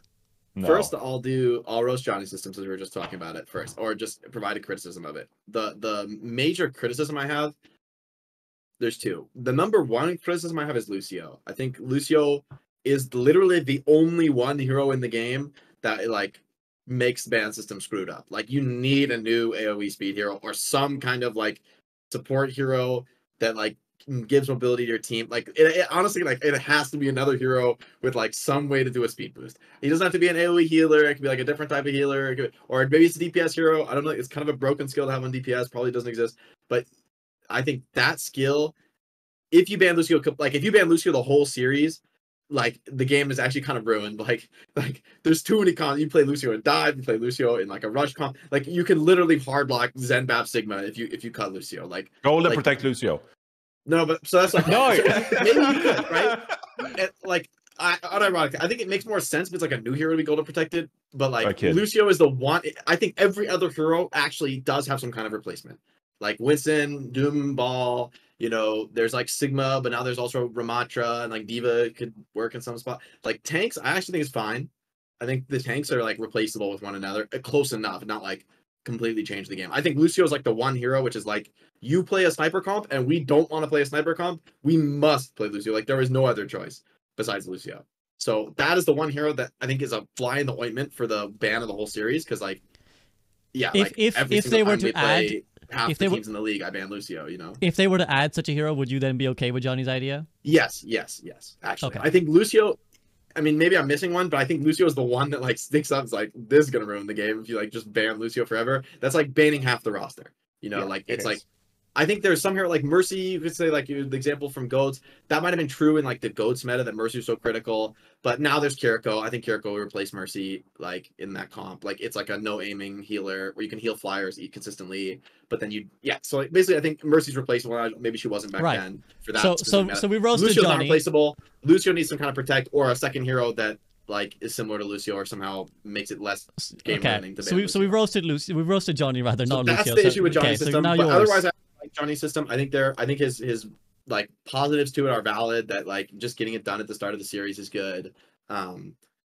Yeah, I think you could also do like you could do a golden protect, and then if you're only the one time in the whole series, you could do like each team gets a protect, and then you get the bans. Whatever. You have a little more latitude if you did it literally only once at the beginning. The teams hash it out, and then we just say, oh hey, look, here's how it went. This team protected this. This team protected this. These are the bans. Okay, we're playing. Here's the series. Let's go. And we don't talk about it again. It's just established that that's the way the series is going to go, and it creates fire. So I actually like Johnny's suggestion. I think the Lucio is just the issue there, because it's not a new hero, but it does ruin the game if it's banned or significantly screw up the game. My system that I would be interested in The is just Jake like, system. let's go one level up of complexity on what Johnny's saying and do it every single map instead of once in the series. So I think you can get rid of the golden protect stuff because it's not that big of a deal if we miss Kiriko one map or maybe two maps. Probably only one map because probably the team who likes playing Kiriko is not banning it. But who knows? Let's assume there's just like some hatred for Kiriko, and then so at maximum you're gonna not see her on two maps. Maybe that's too much, whatever. Maybe you could keep the golden protect on the new hero, but still, I think my system would be, to clarify, you do a new ban every map, and you can't ban the same hero twice if it's your ban. So I can't. The other thing that would prevent is like, oh, you've got like, like Ons on your team or whatever to like, okay, Widow's just banned this series. Have fun, Ons. You never play Widow again in the Overwatch League. Every single team's gonna ban Widow. Like if you're like the undisputed best player, like Fearless. Okay, Winston's banned this series. You're the best Winston player in the world. You never play Winston again in the Overwatch League. Like, that's kind of screwed up in my opinion. Like that is like a big problem, like if you're like there are players out there that's like their player hero combination is like undisputed, like sicko mode. Everyone is scared of them. Like that is Fearless. So this is actually a second roast of Johnny's system, I should add. This is actually yeah, a second. It is. So to be fair, but that's so yeah. But in the end, right, it's a comparison with my system too. So I would my system prevents that from happening as well. So because you're maxed out on two maps where you don't have the hero, and if Gotcha. it's a hero that only you want to play and the other team wants to ban, then you're gonna play it on 4 or 5 maps. So it's like you could limit. It like hurts Fearless to have to play on a map where he wants to play Winston, but he can't. And then, but like you only get that for one map, and then he's gonna play Winston the rest of the series if it's good. And like you have to be able to answer it. You can't just say we'll not deal with this. Like we'll just never play against your Winston. Like that I think, or like Hottie, you'll just never play against your Ryan, Hottie. Like how you like that? Your favorite hero, you never play it again. So if you're the best player if you're like a specialty player and you're really good, you'll just never play your specialty hero again. And I think that's like competitively, that's what I would do. If I was the coach and I was doing the bans and I go against Fearless, I ban Winston every single game. I never play against Fearless Winston. I go against Hottie, okay, I ban Ryan or whatever, right? Or maybe I ban Lucio against Hottie, so you can't play Ryan either.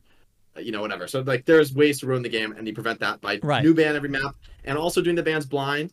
And I think you do the bans with roster submission full blind. So it's like you don't get to there's no like phase where you have to like get information back and forth. You're right, it does add complexity when there's a loser map pick, because you have to hear the loser map pick and then you do the ban.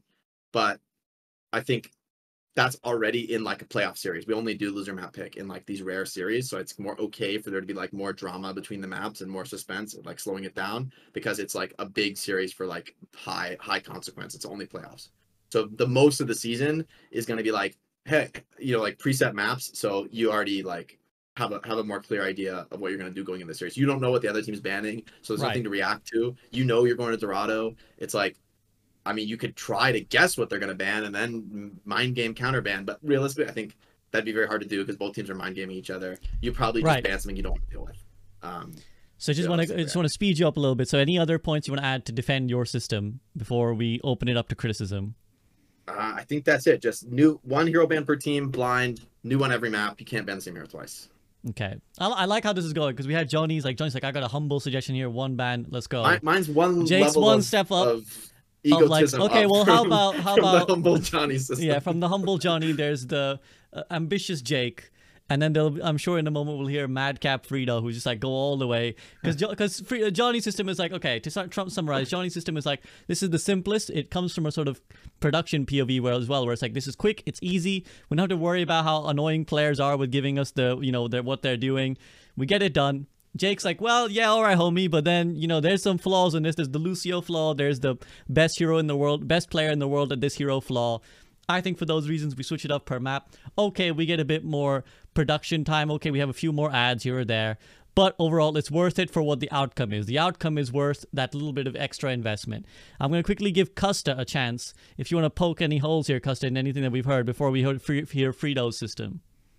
The only one that I can really see with the Jake system of like people submitting the bans with the map and like the rosters and stuff like that is, I think the order in which that happens is important. Of like, let's say we're going to Havana, right? And you want to put Arns in, but you don't know if the other team's going to ban the Widowmaker. Are we having that as like you're rolling the dice of if we put Arns in and they ban Widowmaker, then you just have to deal with that? Like, if that's important, like. In my system, the players who are one tricks are like, it's dead. You can't be a one trick anymore. Okay, because so you're gonna get banned out. Like just because you have Ons on your team, I might just ban Widow. You'll never put Ons in the roster. Or like, I mean, Ons is a bad example because he can play Ashe. He's like actually really good at some other heroes too. Yeah. I'm trying to think of like a true one trick player. There's not really many left in the Overwatch. We're back in the era where Chipsa is an owl. Let's go. Yeah, okay. So we're all banning Doomfist permanently. Get out of here, Chipsa. But so like, if you're a one trick player, you're done in the Overwatch League. That's like I accept that in the system. But I think that like almost doesn't exist anymore in the Overwatch League. I agree. Like, I cannot think of any examples anymore. So I think as the game has become more competitive, that is already. We're not going to throw shade on this podcast. No. Everyone's a great talented player except for Chipsa. Sorry, Chipsa. The other thing I wanted to talk about is like, I think what Johnny has said, and obviously this is something that I agree with over the last couple of years, now that we're on broadcast more, of the streamlining of the process of getting from map to map is incredibly important. It's one of the reasons that the Overwatch League has changed the format of why we don't have a halftime. And like, obviously we got less airtime because of that, but it made the game a lot more fluent. And one of the reasons that was decided is viewership drops. As soon as you go to any form of break, any form of different segment, you will lose viewers. And esports as a whole has, not just Overwatch League, a lot of other esports are trying to streamline this process because the quicker you get into the action, the more people are going to watch. So if as long as the ban system doesn't add extra layers to that, I agree that I think it's fine. And, I like your systems. I think they're interesting. I would love to see how Jake's system works. I like Jake's system more than Johnny's. Sorry, Johnny. I think you're not cooking enough for my liking. If we're gonna go, I want to do it properly. It's a moose boosh before the series, bro. It's it'd be your own. It'd be your own. It's a little nibble. At least give him an entree. Come on. Yeah. I want something man. bigger. I want more. I want carbs. I want breadsticks, Johnny, and that's why I like Jake's point, right? So breadsticks, baby. My system is rechristened to the breadstick system. I agree as well that the Lucio is the biggest problem right now. Like, I've talked about what the hero roster, I don't have a number of what the hero roster needs to be and like the flexibility, but I think in the DPS and with only one tank, we're pretty much there. As Jake said, things can be replaceable. Supports is where the biggest holes lie of like, if you take one out, that drastically changes the number of compositions that you can effectively play. And that's sort of where I'm at. It is. Is there any other hero you can think of, Scott, besides Lucio? I think Lucio is the only one. Like, because it used to be like, Baptiste used to do a lot of heals and he had the immortality, but now Kiriko does. I actually think there's it is. Moira, there's Ana. There's a lot of like high throughput heroes. Yeah, I think you'd be fine. I think supports would be fine in a hero ban system other than Lucio. Yeah. So what you're saying is we need to go to one support. Is that correct, Custa? You're saying 1-2-1? Fuck no, I'm stressed enough with the two supports. Okay, we've had the two suggestions now. I'm gonna take it. We had the Johnny's charcuterie board there, just nibbling a little bit on the cheese. Jake presented perhaps a little bit more of a main course. I think Freedo, have you got a 3-course meal for us? Well, in 5 years' time, when we have enough heroes that we're definitely ready for a draft mode, I'd love to have that conversation down the line. But I'll just take one more gradual, reasonable step forward, maybe beyond what Jake proposed, and say maybe like, if I like the loser picks one ban, maybe the winning team also gets to add a protect. So then you get past the point of like feeling that a specific thing is going to be hit forever. Now, I don't know about the like you can't ban the same thing twice thing, because then I feel like the majority of a series can still be dominated by, let's say, Jotes or whatever, and then you get like a reprieve from it from a map or so. Like so I don't know how I feel about that. I don't know if I think they should be cumulative over time, because like what I just described, let's say like the bans increase over time, but also the protects do as well. So like let's say, let me flesh it out from the beginning. Maybe, for example, and there's a few ways I could see this working. I like the Apex system too, but I'll describe that separately. Maybe both teams puts up a protect at the start of the series before we even ban anything. Play out the first map, see what happens. Loser picks one ban, and the winning team gets to protect one thing. And so there's an order to that. So like if you are ons and you just dominated on map 1, and they're like, oh, we don't want to play against Widow anymore, maybe you just go ahead and protect that. So the losing team then can still target that comp. So we don't get in the Soul Dynasty situation of, oops, we scrimmed the wrong thing for 2 weeks or whatever it was in time for this tournament match. They at least can like try, like maybe let's translate it into that. Like you can protect Winston for Fearless, but maybe we go at that comp in another spot where they'll have a chance at least to ban into that. So if you think that's Lucio, if you think that's your, and I guess my criticisms as well, I don't know if it's optimal ban strategy to target Widow, because it's kind of like what we're saying. It's like, if the bans are limited, I think usually you'll probably want to attack the cornerstone of the comp, but that becomes easier when it's like Violet on Zenyatta or Fearless on Winston. I think those cases are outliers. I think most of the time you'll try to target the comp that your team struggles to either play or beat. Alternatively, there's the max complex system, which is the Apex system, which is lots of bans at the start, and it alleviates over time map to map. So therefore you get to submit a bunch of bans, and it's a more elaborate break period. But once the series starts, it's going, and there's no breaks on it. And you at least know like each segment of bans will lift each map. So there's no deciding break time pause in between the maps. But I am fine with the winner protects one, loser bans one, because I think it's delicate enough. And mainly what I'm trying to do is gain the diversity of strategy and gameplay and expression of those teams, especially bubble teams, which otherwise sometimes get blown out in the meta if they either don't have the right pieces to compete or read the meta wrong or all these other things. Like at least to have a chance to like stabilize in a series and give us a watchable game, because sometimes the gaps between teams, because like if we purely want the best team to win, well, sometimes then the best team will win every team fight, like always. And right. To some degree, that's okay, because, well, like in boxing or something, it's like, well, he's just physically can't lose to anyone, and we're just okay with that. But that's not the type of game I think we have, or the game the viewers want to see, especially when it's very meta restrictive and we're forced to see teams we love and maybe have watched through a whole season play a comp that they aren't good at, doesn't express their strong points, doesn't allow them to be unique. And I think it offers a lot for casters and broadcast to create a narrative for teams, because let's say, well, you know, we can talk about the protect of Dallas, like Fearless, duh, like MVP Fearless, like we can say that. Of course they're going to protect that. All right, now how are they going to go at this? And then there's the ban, and it's like, I don't know, I see that happening over the course of 2 minutes max. But maybe that already is causing Johnny to like fall asleep at the wheel. We'll let the production crew come in. I just want 2 little quick points of clarification. Firstly, you know, you mentioned Apex. Just for any viewer who's confused, we're not talking Apex Legends FYI. We're talking Apex the Overwatch tournament. So just in case everyone's like Apex, of course, Apex fans. So just there's some Zoomers out there, right? I was confused off the they're when just you watching on Apex. TikTok. I was like, so Apex Legends do. I was like, oh, this is interesting. So there you go. So we just had to clarify. And secondly, I don't think you said clearly enough, but do you want them to be cumulative, or are you yourself unsure if the ban should accumulate? I'm willing to test these things. I think I personally want them to be cumulative, but I'm also max chaos theory, burn it down guy. And as I've already admitted, that doesn't necessarily get us the best competitive game, because I already said 5 Heroes was very competitive. It just wasn't diverse. So I think those are a bit at odds with each other, I have to admit. But I also fear, and I think Jake walked away when I said this point, but I also fear that if you can't ban a key hero multiple times somehow, then you're only alleviated from that meta for like one of the maps of a series, and I don't know if that's transformative enough for me. But I do also potentially, right? Even enough to make a difference in a 5-map series potentially. Like if you only get one swing, it might not even be enough in a 5-map series to make a difference, or even a 3-map series.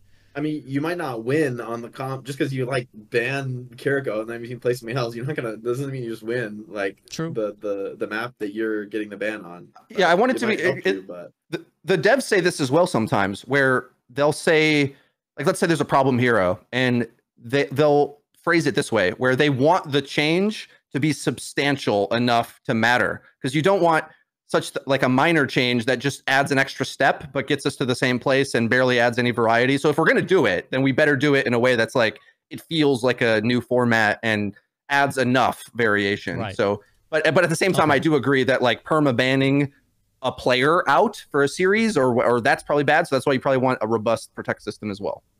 Okay. So let's I need raise your hands, fellas, who's got the objection to Freedo system? Who wants to go first? Okay, Jake, you go first. Go ahead. I got Johnny's objection. I don't think in like a 5-map series. I think like in MOBAs you do like best of 3s, or sometimes they just do like a 2-map, two games, and you put in like a group stage format where you're just like scoring up points. They do like 2 games. So the series are like there's just less times you're doing this drafting stuff.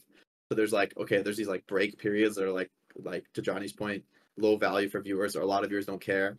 Maybe in those games it's like more okay, but I do agree with Johnny that like I think it's anything that has to go back and forth, the delay gets out of control. I mean, that's why for me like the blind system is probably like less competitive integrity than like a go back and forth system, but I'm just against anything that requires information exchange back and forth. I think it should be like everything should be able to be done simultaneously, only just to cut any kind of broadcast delay. I think like having like a back and forth, even like a one, like I protect this, okay, I ban this between the two teams, already is going to create too much delay. So I think like it has to be a system that, I mean, Johnny's system is like there is no delay because it's all done from the start of the series. It's all done. My system is like, okay, there's a minimal delay because you don't interact with each other and you just do it blind. So you just have to like submit it, but you already are submitting a roster. So like you submit a roster and a hero ban, and you don't know anything about, same way you submit a roster, you don't know their roster when you put your team in. You just pick the best roster you can. Can I add one more thing? Yeah, go ahead, Recourse.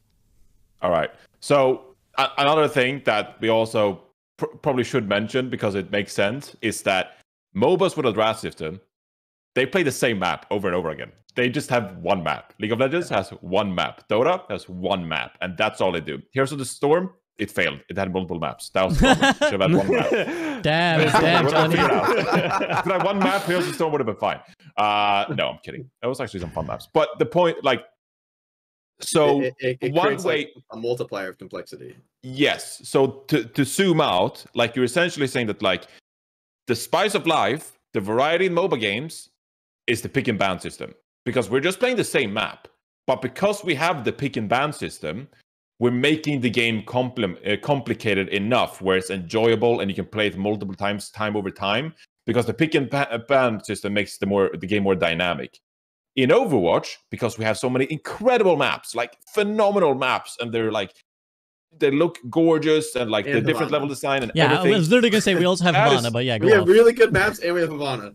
Dude, recently the last 2 maps are so like dark and gray and like kind of like disappointing, or not disappointing. Sorry, that's the wrong word. I actually love the new maps, but they're so like I guess we just had like Esperanza and stuff like that. So like I can't complain because they're colorful and like there's stuff everywhere. But that's the only thing that it made. Anyway, I digress.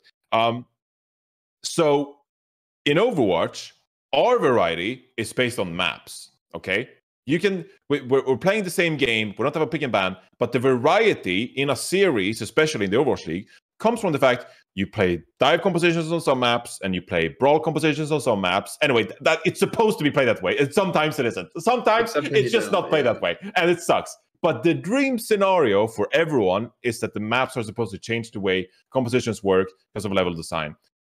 If you add, supposed to be balanced enough where the level design matters. Yeah. So Which then you go, isn't how it now we're having a pick and ban, and we have maps simultaneously. Like like the game is like beyond chess. Like you're literally playing 5D mahjong underwater, or whatever the saying is now. Because like there's so much complexity to it. It's just I think it's just too much. And so like keep it tight. Keep it tight. And That's Johnny. too That's many Johnny's levels motto of to get complexity to the elected. Johnny's And motto that's to get what- elected is keep it tight. If Go I ahead, can add Custa. my system, SVB, my system is we need to put more faith in the developers to keep doing a good job of what they have been doing in Overwatch 2. And I know that is just an absolute psychopathic take because we've been doing this for the last like 6 or 7 years. But I think to the point of even Johnny's situation, you are adding too many layers of complexity. I think there should be a test. I think people should try the ban system. I think, these tournaments should exist. But for where I am right now, I'm actually okay with it. They just, like, the balance of the game is actually quite good right now. The problem, and the main reason anyone ever wants a ban system is only when we go through these nightmarish metas, like Jotes, like that kind of stuff. If we never really had those, or they happened so infrequently, we wouldn't even really be having this discussion. For the most Disagree. part. So yeah, Okay. Okay. Well, go ahead, Custa. Finish your thought, and then I'll interject. No. Let's let you go because I want to throw it onto you, SVB, because I want to know what the SVB truth is. Oof, damn. The moderator speaks out. I am gonna try and stay roughly neutral. Like I said, I think my end goal is I would like to see an asymmetric Overwatch, but I also recognize it's not a realistic goal. So like I'm trying to balance my own personal. I always try. Like I always have cool. Super fun is like an arcadey style or like one-off thing. I think there is potential there. But then Yeah, and it also needs like X2 the number of heroes to be like actually viable. So yes, and that's the thing. Like, cause my perspective is less pro-centric, which is why I wanted to get your guys' POV, because you guys are dealing with the high end. My POV is almost the opposite end. Like to be blunt, fellas, I don't give a fuck. What I feel like Overwatch League has to come secondary. I feel like the game comes first. And the majority of the audience comes first. So like I would think what's the best for the game, and then everything else will fall in afterwards. So for me, like the concerns about the coaches, the coaching time is irrelevant to me. Perfect, like to be blunt. That's their problem. That's there to deal with. That's their job. So for me, like, yeah, I'd love to see like Overwatch go that more. I was thinking about this the other day when I kind of had an epiphany on it. It was like, I don't think Overwatch will stay the same format forever. Like, I don't think it's a game like CS or Dota or League of Legends where like 10 years from now, it's fundamentally the same game. I don't see that happening. I think Overwatch will, and probably multiple times, go through another format shift. It might not necessarily be to the depth of like going 5v5, but I do think we will have to change something up again fundamentally because our goals are different. Like we didn't set out the foundation the way that these other games did, where it's like, this is our game, okay? We play on one map, like Johnny said, we play on one map. We got items, we can tune the items, we got heroes, but like this is the game. Or even, CS and Valorant, it's like, it's a tack shooter, you hold these angles, this is the map design, this is the sight line, like these are the guns. Each other in the head, how much does it really matter what your skills do? I mean, Literally. It does, and you need to balance them. But like, if you're like a monster skill-wise player, like you just will not be stopped by any skill utility. It's like irrelevant, you just click at their heads and they all die. Exactly. So. Whereas I think Overwatch is not like that, because not only are we adding more heroes, we're also adding new game modes. And to Custa's point about, well, these only happen when we're in nightmarish ban scenario or nightmarish balance scenarios, that will be the norm. I think that will be the like nightmarish balance scenarios. We're in the peace period now because we didn't have a hero, but we will have another hero in a moment. I think another every season. time a new hero comes out, I think here's my problem with your point, Custa. I think you're saying, okay, the devs are doing a good job and like let's trust them to keep doing a good job. I think what it means for the devs to do a good job from like a business point of view, it's like a public corporation. They need to make the choices that like maximize interest in the game, maximize the player base. I think it's literally they are doing, from that perspective, they're doing a good job by making the new heroes OP. They're like that's why I don't criticize them for making Kiriko OP or Joker Queen OP. It's like that is the right thing for them to do.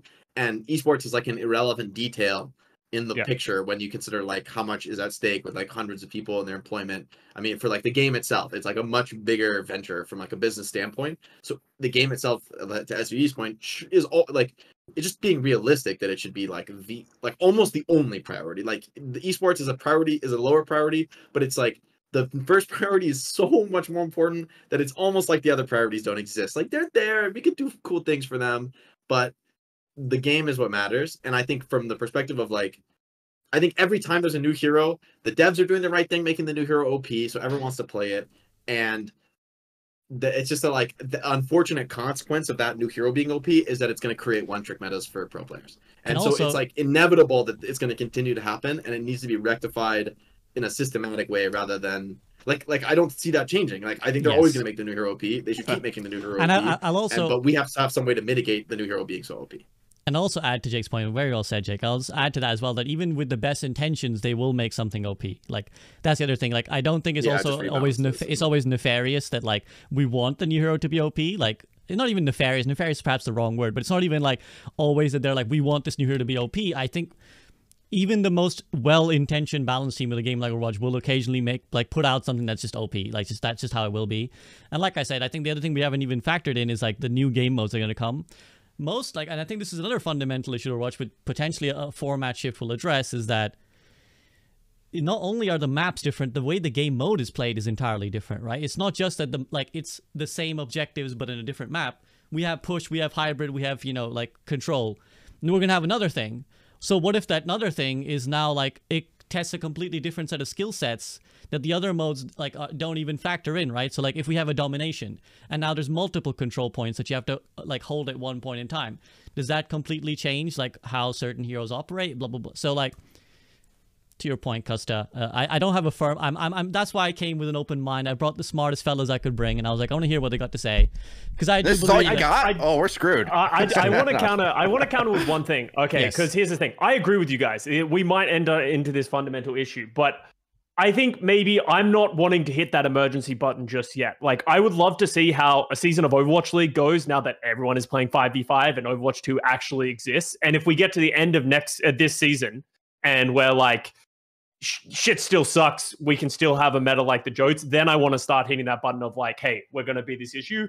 But I guess where my stance is right now is I want to give the developers a chance. And I want to let them. And I think the further you move the Overwatch League away from the live service game, even if it is just a simple 2-hero ban per map or whatever the fuck, Johnny's golden hour thingamabob. I think the further you move away from that, the less interest that people have, because people are wanting to see everything and the game that they actually play.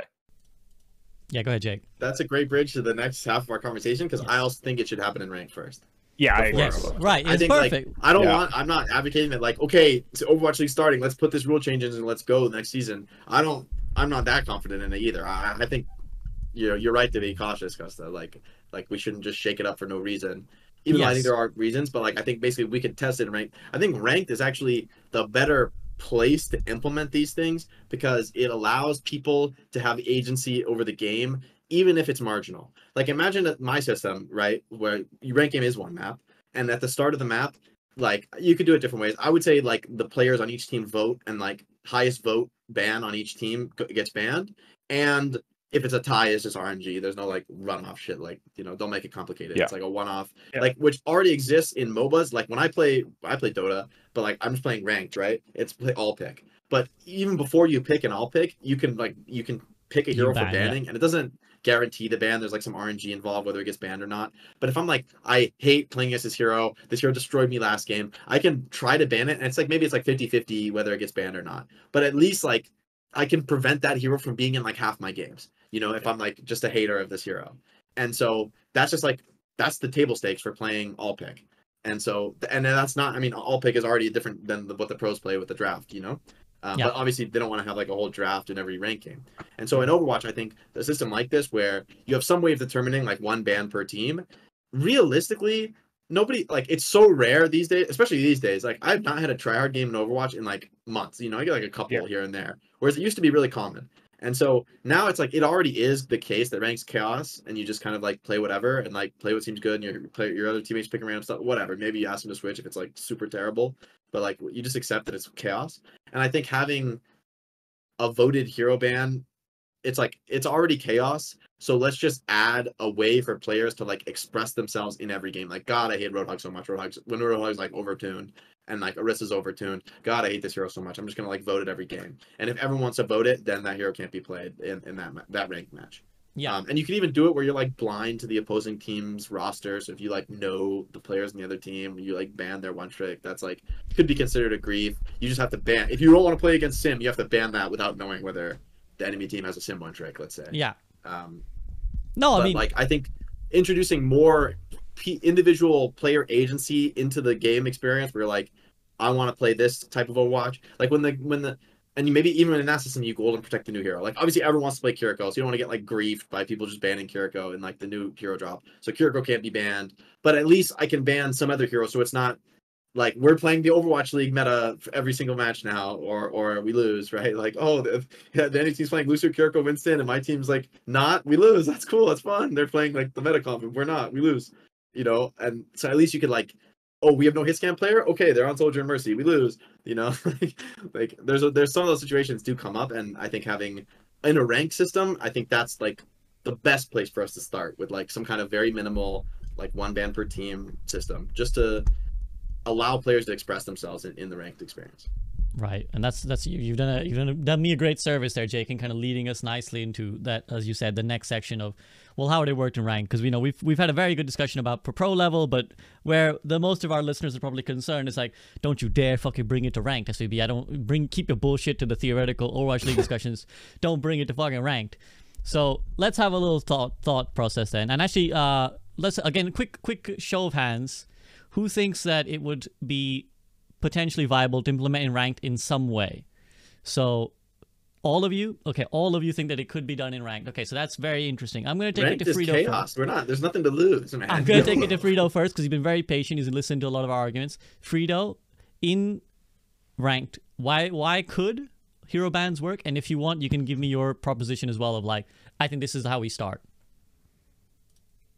Mainly because I think Jake's story is actually like really useful, because what he's described, he is a former pro player and coach at a really high level in one game, and plays another game that is competitive but casually, right? Because you don't make content on it, as far as I know, right? I So have like 4,000 hours of Dota, but that is casual for Dota.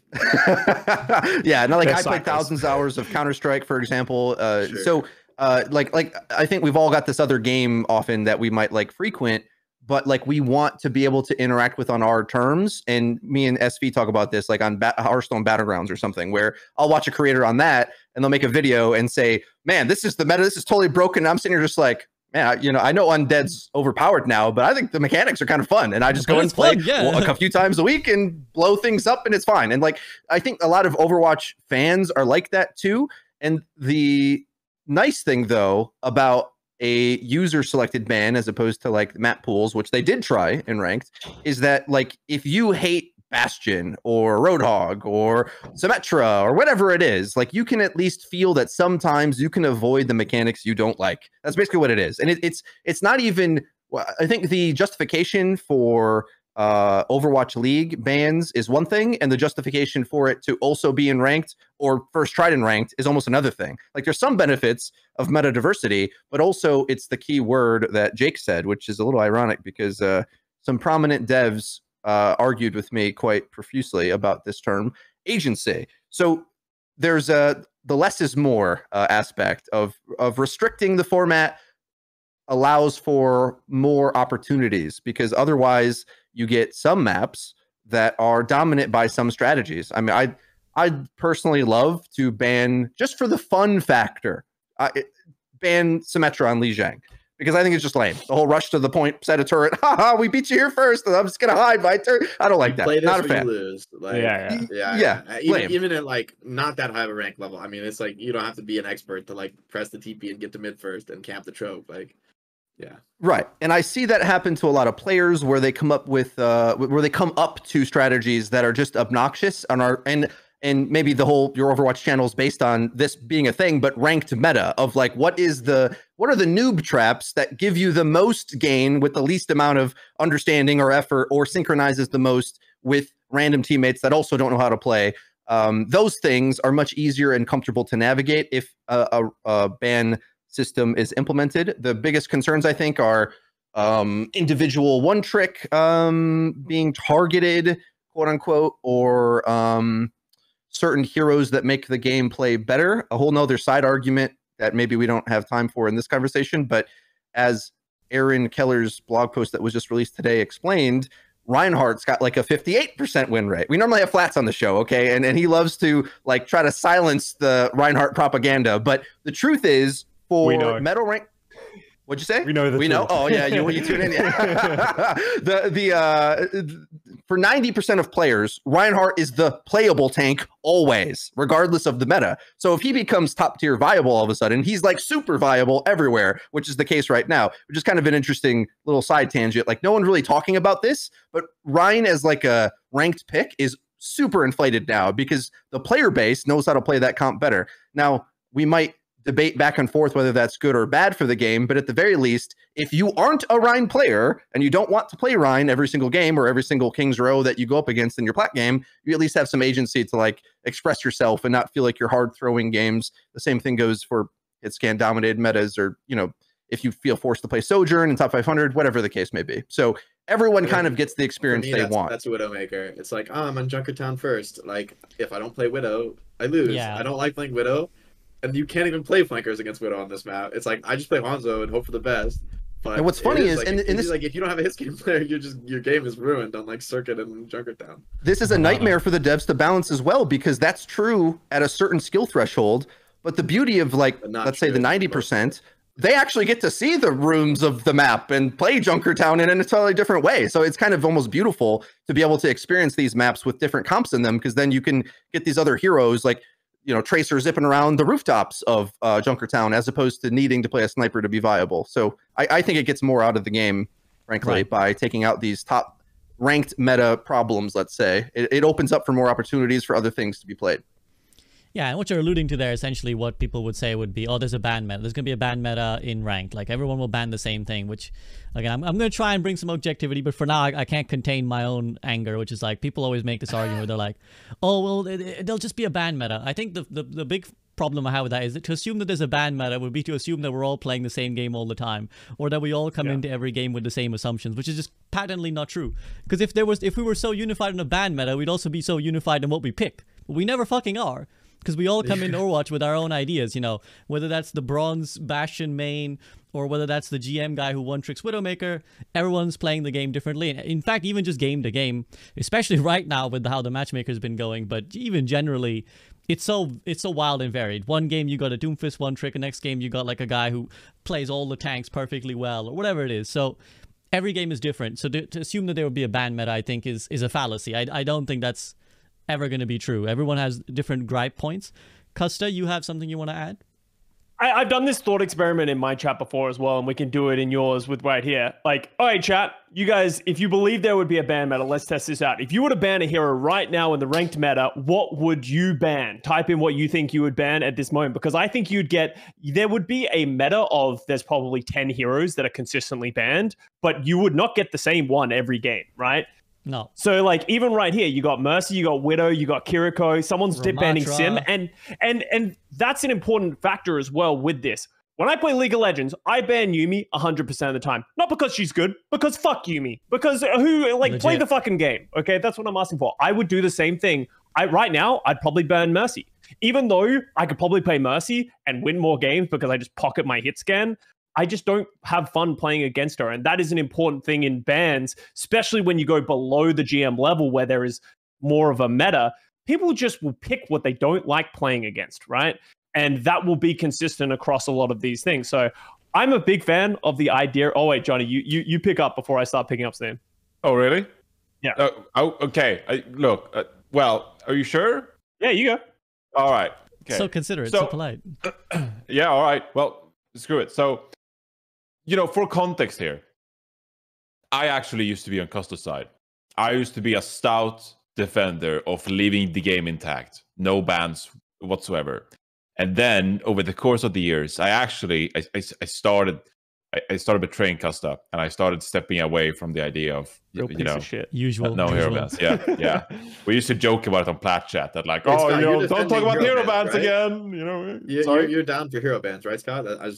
Yeah, I am. Yeah. In ranked, yes, yeah. I'm down in ranked. I'm definitely down for it. Yeah, in ranked. In ranked, okay. In the Discord chat, it was like, Custa's, he doesn't want hero bans. Sorry.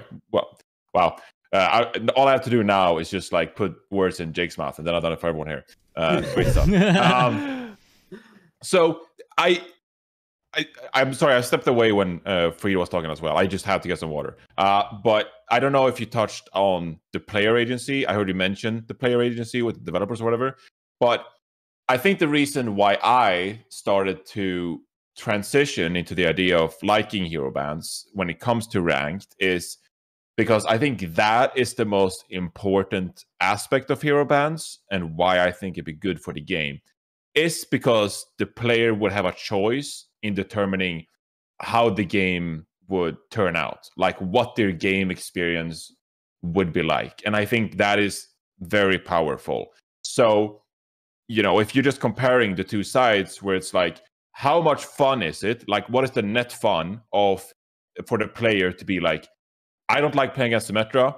I played lots of Rhine earlier today in ranked, and I was like, I got some games versus Symmetra, and it was so annoying. Like, the net fun for me banning Symmetra, I think outweighs the quote-unquote unfun of the enemy team thinking they removed Symmetra. Like, oh, my game experience sucks, bro. They banned Symmetra, and like, I hate this. Like, I can't enjoy this game now. I can't enjoy this map. I don't think that flies. I think it's way more fun, just like net out, to remove a hero that a player and a team doesn't like versus feeling like the enemy team is banning what you want to do.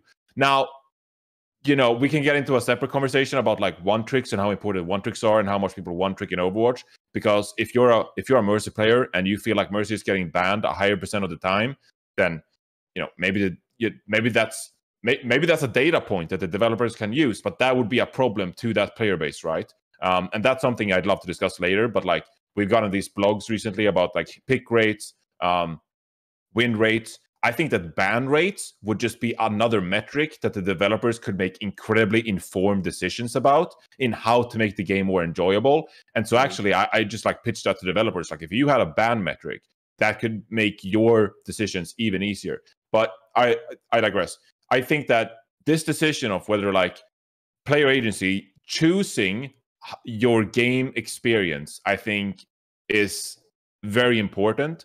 And that's why I think I sort of support hero bands now, is because I think it would improve people's experience with the game. I think it would give them some kind of like alleviation to what they dislike most about the game, in being able to remove an aspect of the game that they don't find enjoyable. Like, I hate, we always have to play against Reinhardt, Lucio compositions. Let me ban Lucio. I hate playing against Pharah Mercy. Let me ban Mercy or Pharah. Stuff like that, right? And I think being able to give the player choice of removing that, I think is an incredibly strong motivator for people to keep playing the game. So I think that's why I'm actually behind hero bans. And, for your side thing, just for the record, like, I would even, add that kind of player agency to maps. Like, since the inception of the game, I've always supported the idea of maybe being able to like remove one map when you queue ranked, or remove one or two maps. You could actually do this in World of Warcraft for the longest time, where it's like they have like 8 battlegrounds or whatever. I don't know what it is now, but you could deselect like one battleground. Like, I hate this battleground, I just don't want to play it, but I'm fine with all the other ones. And I think a similar thing in Overwatch, like, when Assault was in the game, like, I really just hate Hanamura. Like, I really don't want to queue into Hanamura right now. Giving the player that option to remove that pool, I don't think it's going to be a significant impact when it comes to like the queue time, unless you're, maybe like top 50 or whatever. And I think it makes the game experience that much more enjoyable for the player. For the devs as well. It's like, okay, this is the map everyone hates. Like, yeah. We should take another look at this one, because right now there's no way to get that feedback other than like polling the BNet forum. Other than everyone yelling about Colosseo on Twitter, like, fuck this map. But I think that's such a blunt feedback metric compared to something that is like gathered automatically. I mean, unless you're AFKing the ban phase, right, for like a hero. Because I think the only time you'd get a hero, like for the Mercy one trick argument, the only time I could imagine you get a ban meta where there's a hero that is banned like a high percentage of the time, enough where like, so there's like the true one tricks. Like, there's this guy who plays Mei, and I know, like, if I've like done it to him before, if I like take the Mei because I load in faster, he'll abandon the game. Like, unironically, he'll just abandon the game, and I'll just do that just to grief, like, because why not? Like, I think you like, screw you if you're gonna actually play this way. Like, you're actually gonna abandon the game so your hero profile looks cute. Like, no way, man. Like, you're wasting everyone else's time because of some weird purity thing. And then there's Chad people who are Jake. like play Chad sim Griefer. 95% of the time, but like they will play Mei. You know, if they get like 2 sim one tricks in the game, they won't abandon. They'll play Junkrat or something. You know what I mean? They have some other not their hero they like to play, but they have like a secondary pick. You know, like the Mercy player was like, all right, I'll play Moira or whatever if I can't play, if the other person plays Mercy, you know? So like the people who are like the psychopath one tricks who like abandon the game because they can't play their hero, that will be banned basically by hero bans, or like I don't know, somehow your account is eventually gonna get banned if that's like what's happening and your hero's getting banned, you're abandoning.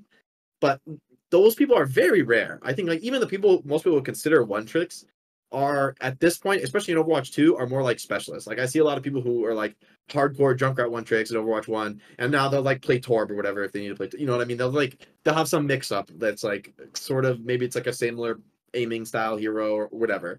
And so that if they need to bring it out, they'll bring it out. So I think that's where the one tricking has gotten in Overwatch 2, just by like the natural bounce pressure of the game. There's not many like the purest one tricks anymore. But I think if you're like a purist one trick, that should be banned. Your enjoyment is not worth protecting if you're like a game ruiner who's gonna like literally abandon if somebody takes your hero. I think that's like that can't be protected. You know, it's like unacceptable behavior pattern. Whereas for the people who like just love playing Mercy a lot, the only time Mercy's getting permaban is if Mercy is really annoying and super OP. Like that's a rare combination. A lot of times there's like annoying heroes. Like I hate Widowmaker, but I can recognize that Widowmaker isn't like fundamentally imbalanced. I just hate her. I think she ruins the game because I don't want to play. I don't like playing Tracer. I don't like playing Widowmaker. And I think like, I mean, it happens that Genji and Sombra are bad. So you basically are screwed. You need to play these 2 heroes that are good, or Tracer and Widow if the enemy team has a Widow. And so it's like, like that pissed me off. I don't want to do that. I know what I have to do. I don't want to do it. So like I'm annoyed, you know. And I could get rid of that hero, but I don't think like everybody in the game feels that way about Widow. You know, like if you're a tank man, you're like, whatever, Widowmaker, like, it's not a big deal. I can like shield her. I have a bunch of HP. I don't get one hit. You know, maybe they don't like Zen, you know, they have another pain point. So the only time the Mercy's getting like permabanned is if she's in like a crazy out of control state and really annoying to play against, which she should just get patched really fast. You know, like that shouldn't last long. And if there's another metric like, wow, Mercy's banned 50% of the time, like they should get a patch out in 2 days. You know what I mean? Like it's like this is such a high priority because it's like clearly screwing over the experience for people. And the thing is, if you don't have that metric, maybe people just stop playing the game for a while. Like that's how I control my experience. When I play against Widowmaker 10 games in a row, I'm done. I'm just done. I'm out. You know what I mean? I'll like grief a couple games and then I'm done. You know, it's like, I'm just gonna play another game.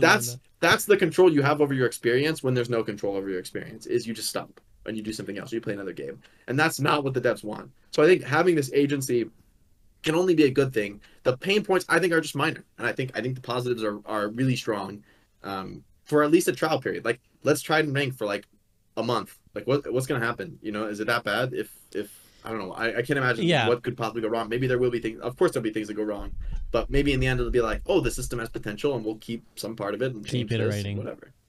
Yeah, I think I just want to add to that is that there is I think a self-regulating nature to it. Is that surely a banned meta cannot go on as long as a real meta, in the sense that, let's take an extreme example, because I think like when we were against Sojourn, I think undoubtedly when Sojourn was OP, like especially at the higher level, everyone would just ban Sojourn a lot of the time. And the argument was clear that you already kind of pointed out, is like, well, you might say, well, what about the Sojourn mains who want to play Sojourn? Why are you banning them out of the game? But what about the silent majority almost of people who are just not playing Overwatch anymore because they're like, I'm tired of Sojourn every game. So you're prioritizing the sort of vocal, what about my one trick, over the majority of people who are like, because clearly if they're all unified in feeling like Sojourn should be banned, then clearly the mass sentiment is this hero is a problem and we don't like playing against this hero. But on top of that though, even if we take this extreme example, so let's say like people keep banning Sojourn, eventually there's like a thing that's going to happen where people are going to forget how annoying that hero is because they banned it too often. And then it's going to be like, actually now the new next annoying thing is Roadhog. And after a couple of games, you're like, okay, I haven't seen that much Sojourn lately, but now it's fucking Roadhogs everywhere. I gotta ban Roadhog. So the sentiment will shift again, right? And it'll be like, okay, now Roadhog is a new annoying thing. Or the map will cause it to shift. It's like you might be banning Mercy all the time, and then all of a sudden you lock into Havana. I know every player in the fucking lobby is going to be like, dog, let's get rid of Widowmaker right now, right now. Yeah. Right? Or if it's like a brawl map and you're like, oh, I don't want to play against Mei or whatever, right? Like, the sentiment I think the self-regulates. Zhang sim example that Freedo made is really good too. It's like, what is it like to play this map without sim? I don't even know, because if my teammate's not playing sim, I'm playing sim on this map because I want to win. You know, like I know I know you just like basically have to do this to win. You know. So I don't, you know, if I was a developer and I was listening to this conversation though, I guess my argument, like, finally get to make a devil's advocate argument. This is amazing. Finally, Wore the whole blazer for. 3 hours into this. The argument would be that, like, well, if some maps are supposed to cater to specialization and like a certain hero, so like Junker Queen point A, like maybe that's supposed to be a Widowmaker point A, right? And a ban system is almost like reducing the edge of some of these maps and what makes them special, and you're removing the ability to play niche heroes on niche maps.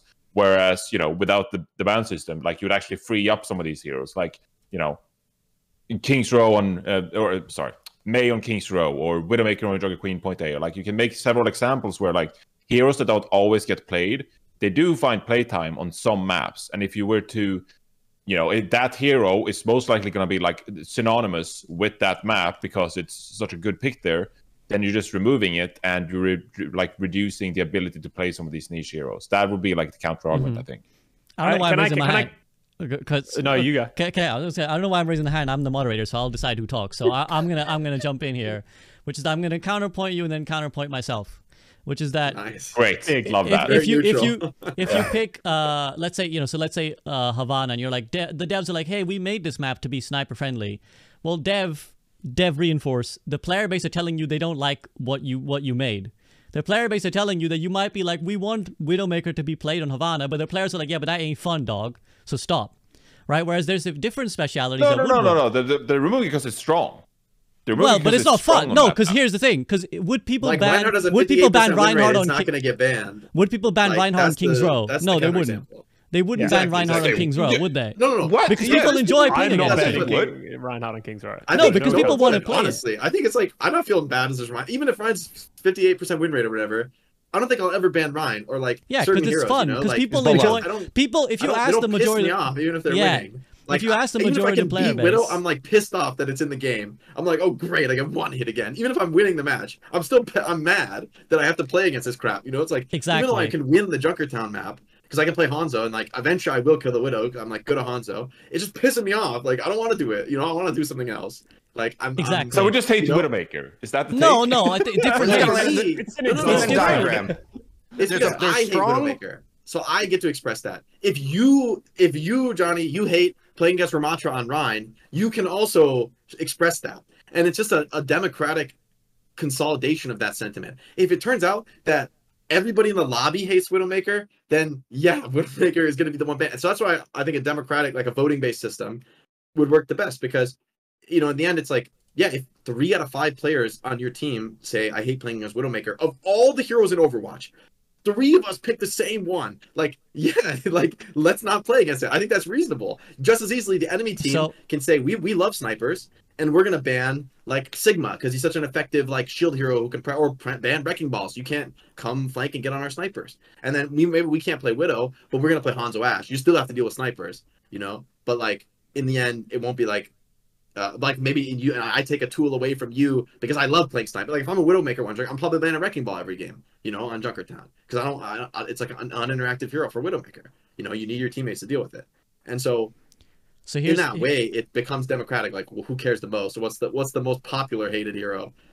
So here's the counterpoint to my own point, which I'm gonna now add in, which is that the dev reinforce might reply and say, do the players always know what's best for them, and do they always do what's best for like the game as an enterprise? Because let's say, again, the answer might be, well, golden protect SPB, but we can't golden protect everything, because let's say they release a new hero and everyone's like, we want to ban the new hero, not even because it's OP, not even because it's saying, they just like, we don't want that in our game, and it might not actually be that frustrating, but they've decided it. And now as a dev, you're kind of restricted. This is, I think, partly why the hero pools thing and the map votes thing is a thing, because maybe if you gave the community enough choice, they would just run King's Row like 9 out of 10 maps, right? And they would never play Havana, and they'd never play all the maps you spent so hard working and making and advertising and being like, come play our game, and the new player locks in and they never get to pick Esperanza because nobody wants to play that map. Everyone wants to play this thing. And it might be the same effect with like certain heroes. So I'm actually going to let Freedo counterpoint, because Freedo's been very,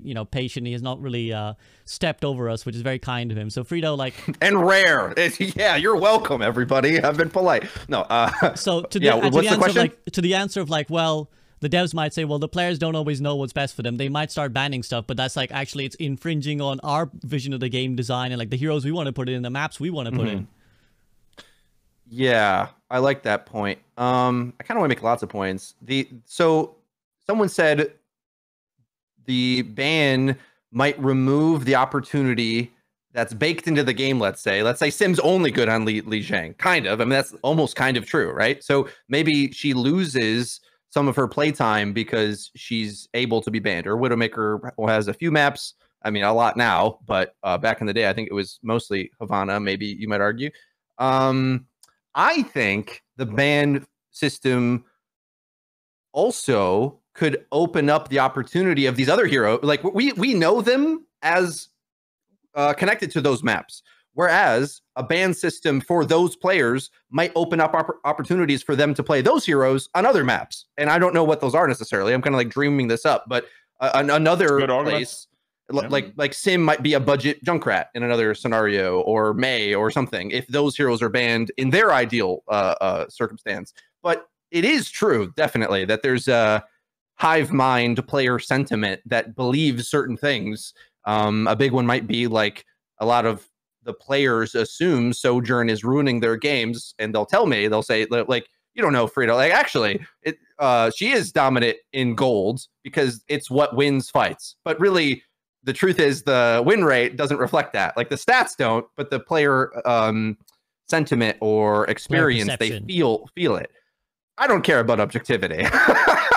like I think the player feeling will trounce that, because really we're not trying to be objective about the competitive integrity. No one even mentioned that thus far. We're talking about the experience of being able to express yourself in game. And as Jake said, it's not the point whether he wins or loses. It's about the mechanics in play and what do I have to go against.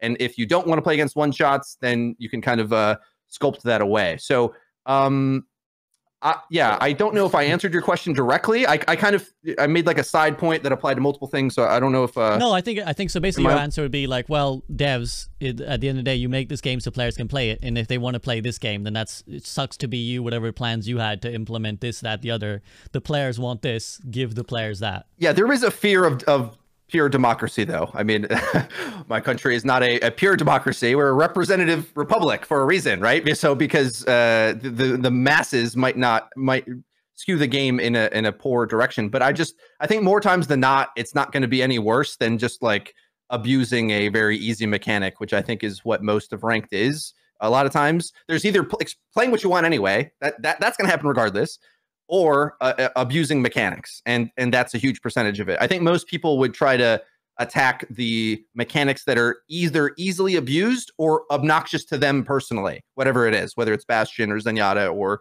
whatever. And everyone's kind of got their own viewpoint of that. And because of that, whatever consensus gets reached is likely a shift towards a more fun experience for most people. Because the alternative, and this was kind of said earlier about like the Mercy situation, and what you're kind of describing is like is almost a popularity ban meta, not a ban meta based on actual meta, but a ban meta based on the unpopularity or perceived notion of that. I think to any degree that a ban meta does exist, it's based on an actual meta that just would have been worse. So season 2, it's so fresh in my mind, and it's burned into my retina, the kill feeds of damage amps and Roadhog hooks and things like that. So I would have liked to at least have some opportunity to mix up that meta to some degree. Like that's like the best example to me, because that's a whole nother style of Overwatch that's like very uniform, very specific things were good. It's like you heal a lot or you snipe, and that's it. Everything else is irrelevant. And I think in metas like that, you have the opportunity to raise some things out of the woodwork that otherwise would just feel unplayable based on their competitive unviability. What it would do in a meta like now, where everything's diverse anyway, I think is have like almost no side effect. So yeah, I think last season Mercy would have been banned a lot because she enabled so many things. And I want to hit on this after you finish. Right, well, Sojourn too. So Mercy might have been, but like there was a lot of complaints. Yeah, I was gonna say I would also be. Well, there's like Anyways. 5 heroes people would ban a lot. Is remotely balanced. There's not gonna be one target. I mean, it would have to be like a crazy out of control meta where it's a hard one trick meta, and the heroes that are being one tricked are like there's one of them that's considered really unfun over the other ones. Like, who could say if it's Sojourn or Mercy in a Sojourn Mercy like locked meta? You know, like even those two heroes, if those are the problems, it'll be like at the worst case scenario is like 50-50 between which one of them is banned. So the Mercy player still gets to play Mercy most of the time, and the Soldier players play Soldier most of the time. Like, and you have so many heroes that ban it. It's so unlikely there would ever like a true fixation where it's like everyone votes the same thing every time. I mean, I just see that being it's not like happening. It's not unrealistic I with agree. the number of possibilities there are. I think most games would be like every hero has one vote and it's like a coin flip. Or maybe it's like one hero has 2 votes and so it wins. You know, like that. I think getting more than 2 votes, it would be like shock me. That Because would you're saying about democracy. I think a pure democracy is a wonderful system when your population is 5. Like I don't think there's any kind of other system. True. Like it's literally 5 people voting. I mean, like it's like within a contained system where the outcomes are predetermined. There's like 30 heroes. You can vote for whatever one you want, and there's 5 of you. Like that, pure democracy is like very obviously the solution. I think in that very limited, unique, constrained environment. Okay, so yes, on an island, we can all get together. That's fine. So we're on an island. Yeah. Join the race. So I was mostly devil's advocating anyway, but and we are trying to generate anti-arguments because I know all of us are pro it, so I do want to keep bringing those up. I want to let Custa have his interjection, then I want to take us to like the actual implementations of how we might suggest this happens. So Custa. Yeah, I think the most important thing to me is the player emotional state. And, you know, I think the season 2, bringing up what just Freedo said on the season 2 is like, if you brought up to people in season 2, in my opinion, during that phase, there was that hard meta of like Orisa, Kiriko, Mercy, Sojourn, and I don't know, whatever the fuck you wanted it to be the last one, right? And there was just a ridiculous amount of damage. I wouldn't have known which one I wanted to ban. And I think the one I would have banned would have varied from game to game depending on what just fucked me in the last game, if I'm being honest. Like, did the Orisa just run over my team? Did the Sojourn just take over the game? Did the Mercy just keep rezzing? Like, I don't think you would ever have a collective agreement on one thing should get banned. And to Freedo's point earlier, if one thing did just start getting banned, let's say in the height of Sojourn, we just started banning Sojourn all the time, something else is going to beat you and you're going to get upset at something. The game is never going to be perfect where you think everyone is happy and this one thing is the problem. So at some point, you'd stop banning Sojourn and you'd ban something else until you start losing a Sojourn again, right? So there would be that variation every single time. And with the democracy, as Jake just said, I think it would balance out quite nicely. And I think that is what we're all looking for. It's not this big targeted thing. I think as long as you do it before you see player names, it's just everyone being able to have their choice and play the game their way. Even if it doesn't go their way, you better believe I'm going to get serotonin when I click that button and a big red X comes up on that character and it's like Custa banned Widowmaker, and I'm going to be like, hell yeah, I did. And then Widowmaker gets let through and I die a million times anyway. But at least I'll have that moment of feeling like I can play the game the way I wanted to. And then sometimes things would get banned. So I just think it's overall a net positive. And with the idea of going back to our previous Overwatch League point, ranked is by far the first step. I think you started in an arcade mode, just see how people try it out, see people enjoy it. And then if that you have success there, you iterate on that. Then you try like a ranked season, make it a third. You know, remove open queue. No one likes open queue. If you like open queue, you're a psycho. You put in a ban system for like one season, see how it goes, and then that could be the evolution of the game. As you said, SVP, we've had a couple of big changes to the game throughout the history of it. We've had hero lock, where you can only have one hero. Then we had role lock, and then we had 5v5. I do think the ban system will be one of those iterations in the future, especially as more heroes come into the game. And I think it would make a lot of people happy. There are going to be your pain points of the Mercy player, as Duke said, who's like, I can't play Mercy 30% of the time. They're going to remember that 30% of the time that they can't play more than the 70% of the time that they can play Mercy, because you're only going to remember the negatives, right? So I think that would be a massive pain point. But if you're a one trick and a hard one trick, as Jake said, I have no sympathy for you. This is a game where there's so many great, diverse heroes. Like, you should be at least able to play 2 heroes and have fun in that aspect, in my opinion. And that should be good for the overall health of the game, because a majority of people want to play more heroes, even if it is only 2 or 3. Yeah, very well said. A quick little applause there, I think. It also seems unlikely that people will continue a one trick as more heroes do get added. It seems unlikely. Well, maybe I'm wrong. Maybe people will forever one trick a hero, but you think as more and more heroes are added, the idea is that more heroes have a chance to appeal to someone. Here's a little funny like addendum, which was that roles will probably prioritize different things that annoy them as well. And this is like a little very facetious point, but it's a slight nerf to tanks because there's only one of them, and whatever annoys them is least likely to get banned as opposed to what annoys DPS and what annoys supports. Because if I'm the tank player and last season I'm like, get rid of that fucking Orisa right now, she just spins at me all day and I can't do shit. But the support players are probably like, no, it's the Sojourn, I want the Sojourn out the game versus the tank. I'm like, I survived the one shot, and what, mate? Like I don't mind. Like it's the other thing that I don't like. So like slight nerf to tank players crying. But okay, so let's talk then, implementation now, because we've kind of talked theory.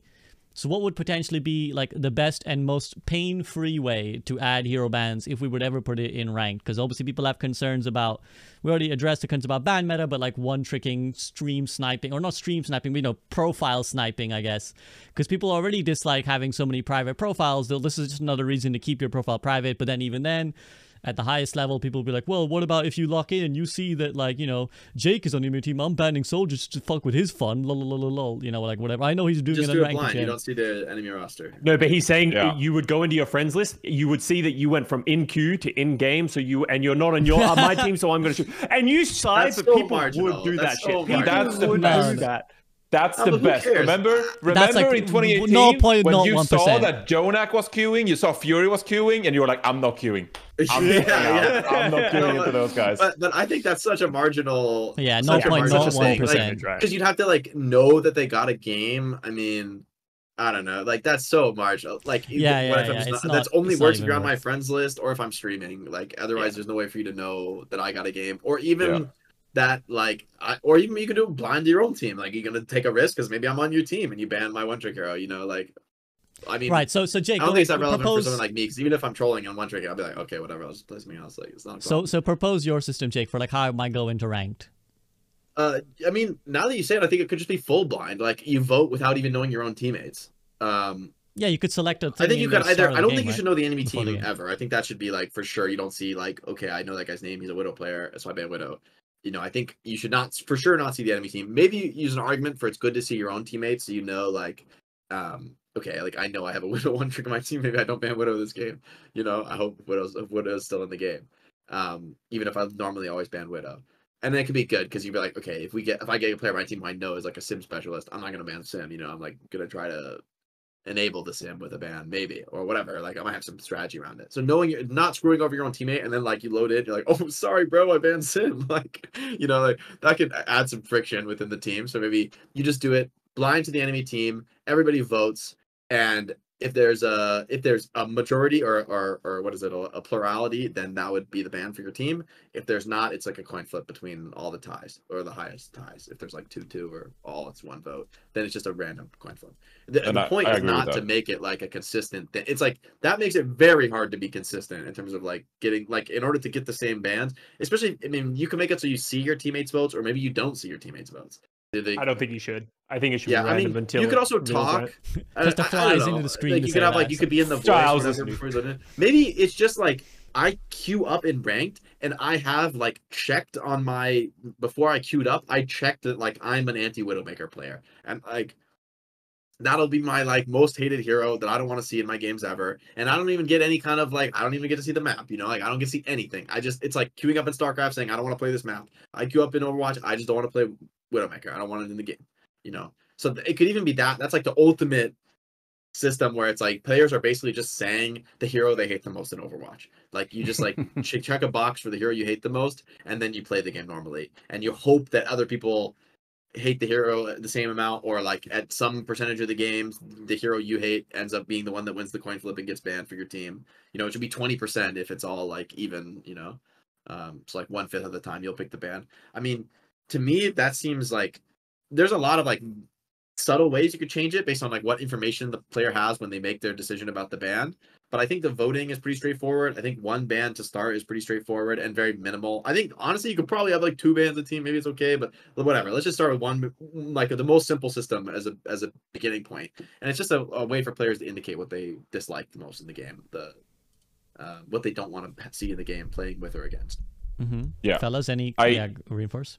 I agree with that. I think that is how I would implement it as well. The way I sort of like envision it is sort of like almost like the Valorant loading screen. Like when you queue in, you meet your teammates, you can like hover over certain heroes. Now like in Overwatch when you select a hero, but you can talk to your teammates. And I'm already seeing the games where like there's a duo stack and like they join your game. And they just like ban Widow, ban Widow, ban Widow, ban Widow, and they just like force the other teammates to ban Widow because they have a strat, because they want to execute something, or because they had a bad Widow game whatsoever. I much prefer the idea of like joining a lobby and being able to talk with your teammates and hash it out and decide like, this is probably what we're going for. And if you don't want to vote along with your team, fine. You can have 2 members. Maybe they're not convincing. You can still select what you can still cast your vote according to your opinion, but I like the idea of interacting with your team. I like the idea of knowing the map beforehand, but I don't want to see the enemy team. I don't want to just like purposefully like counter one tricks, stuff like that. So I actually disagree with that. I think I would not want to hear with my team. I think just because it brings the wrong emphasis of like, it's a lie that like we're all gonna work together, because we're fucking not, dog. Like just play the game. Like we're solo queuing. We don't give a fuck. Like I'm not like. I mean, you don't have to talk. You don't have to. But then it's like vote. You like, can. I mean, if it's me, I'm just queuing into the game. I'm like insta-locking the Widow ban. I don't care what anyone else thinks. Like screw it. Like but people are going to be toxic. But I think it gives you that grief point. It gives people that potential to be people, like, people are gonna be toxic when I lock Soldier every game and grief 40 games in a row just because I like am pissed off at Overwatch. I do that routinely. Like it's no, like, Jake. The others have a point. Like some people wouldn't want to be griefed like that. You don't want to be like badgered but I into mean, like... Overwatch presents limitless opportunities to grief each other. Not voting for the same hero on the ban is like hardly the... Well, the thing is, yeah, I agree with you. I agree with it. There's always more potential. Like if people want to grief, they'll grief. Whatever opportunities you do or don't give them. So I agree with that fundamental point. But I think it's the game emphasizing too much of like, you guys should all unify in your ideology. And also then as you've gone into the game, if you're that guy who's like, guys, ban Widow, ban Widow, ban Widow, and then your team don't ban Widow, you now have that pain point to be with your team to be like, you didn't listen to me, you guys didn't ban Widow, as opposed to just like, oh, we came in blind, didn't ban Widow. All right, I guess, what can I do? They didn't know I was going to tell them to ban Widow, right? So like, it mitigates that potential like grief point that may arise. I'm not like 100% against it, but I think personally my emphasis would just be solo queue gamer, lock in, these are the heroes I hate, and if I get them banned, whoopee, and if not, then shucks. My expectation is that you can let people talk, but no one's gonna talk. I don't think people would talk. I think you're gonna have those individual moments, but as Jake said, people are gonna be toxic. People are gonna blame others, like regardless of everything that happens. Yes, it's another pain point of where people could just be like, I told you guys to ban Widowmaker at the start of the game, and then now we're losing to a Widowmaker. Like that shit's gonna happen, but like who cares? Like I think the benefit of having that option and being able to communicate with your team, I think is worth the negativity that would come with it. Fair. I'm open to the idea. Freedo? So someone could be like, don't ban Widow. I love Widow, that's my one Maybe. I'm a cracked Widow in Havana, guys. Don't ban her, don't ban her. Shit. Yeah, I'll be like, sucks to be you, dog. Stop playing the hero. Thanks for letting me know, you Widow playing scum. I got you avoided for life. Avoided. So I actually I don't feel the need of it in ranked because I'm like top 500 peak player, not like I always play in that rank type player where you guys often are or all are. So that like Sojourn's annoying, for example, but it's not as must picky as is in those ranks. So my personal game experience, and I think most players' game experience, isn't because of the oppressiveness. It's more about the annoyance of it, I'd say. Like, and I still think there's an argument to be made there. It's a more compelling argument when the gameplay is just like shut down by a combo or a hero at the highest levels of play in either ranked or the Overwatch League. So I'm more convinced and compelled that it's necessary there. But so with that being said, I'll say that I think the implementation should be in order to increase the fun factor from that perspective as much as possible. And One thing that I think is like kind of interesting with Jake's system is I wonder if the voting system as you've set it up like won't actually work because or it'll be more random than not, because if let's say a lot of people don't take it seriously and or don't know what they want or don't agree, and if we don't talk, if we don't collaborate, then there'll be 10 bans, let's say, and they're all across the board of the 32 heroes. And then it's like sort of like every map, there's a random ban. And if that's the case, I think a good percentage of time, we're going to feel like the system doesn't really do much. Because if it isn't targeting something that's like normally played on that map, then it's as if it doesn't exist. And then if so, is it adding anything really, or is it troll the bans? But like, even I'm not saying troll, but Widow like on Junkertown, it's like I'll ban Widow on Junkertown, and like the Widow player is gonna ban Wrecking Ball, and like I don't know, the tank player is gonna ban Sigma because they don't want to play Sigma, and then like whatever, right? Like no, you're saying quite optimal bans like though. May, I think you should, right? Well, but like, yeah, but will they? Maybe they will. Like, I mean, really, like you're just like griefing yourself to ban like an irrelevant hero. That I think you're saying that as like a top 500 player, though, is my point. Like you're saying all very viable like picks. Player, you'll ban Bastion or whatever, right? Like you know, right. like I don't. That's fine. Like because in your game, but like you'll ban whatever you don't. Like I don't think anyone like whatever level you are. If you're in bronze and like people don't play Widowmaker or whatever, because like there's like an unpopular hero in bronze. I don't actually know this. Maybe Widowmaker's okay because people run straight lines in bronze. But whatever. Like in my experience, like I'll use some example.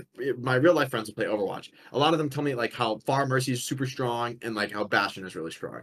And I'm like, yeah, like whatever, like I'll smile and nod. But like they're gonna be banning those heroes. Obviously, I won't. But like they're not gonna like if Hanzo is like an irrelevant hero for them, then they'll never ban Hanzo. But like it's whatever's in your games, you'll be banning the heroes you don't want to see. So, why would anyone ban a hero that they don't expect to see? I mean, if your competitive player bias is showing. So one of the biggest findings, like I'm not saying they're right about what they're banning. I just that it's in their games, like that they've seen it before. Yes. So this broke advertising in like the 60s. The theory was that human beings act in their own self-interest. And the truth is we act based on our own primal impulses, not based on your own. So yes, a lot of people don't like those. Those are good picks for like metal rank annoyances, pain points. I'd also say Sim and Torb are like hard meta in metal ranks on every single map, not just Li Jiang. So yes, in theory they will. But what I'm saying is, let's say there's enough of a vote that doesn't know enough about the game or the meta, or even for the ranked meta, the metal rank meta, any rank meta, in order to make like substantial votes so that multiple things get picked. I think in top 500, enough players like this will work for GM in top 500 because it's consensus that like Widow's good on Havana. So enough people will all vote that. I'm just saying there'll be a lot of games, I think, mathematically speaking, that the votes will be diluted enough that the coin flip you're suggesting be at the end phase if there isn't enough votes. There'll be a lot of coin flips basically. And those coin flips are going to fall to like irrelevant heroes that may not have been played in the match anyway, therefore robbing the system of any power. There wouldn't be any irrelevant heroes in the vote because to one player, at least on the team, that wasn't an irrelevant hero. It's a hero that they didn't want to play with.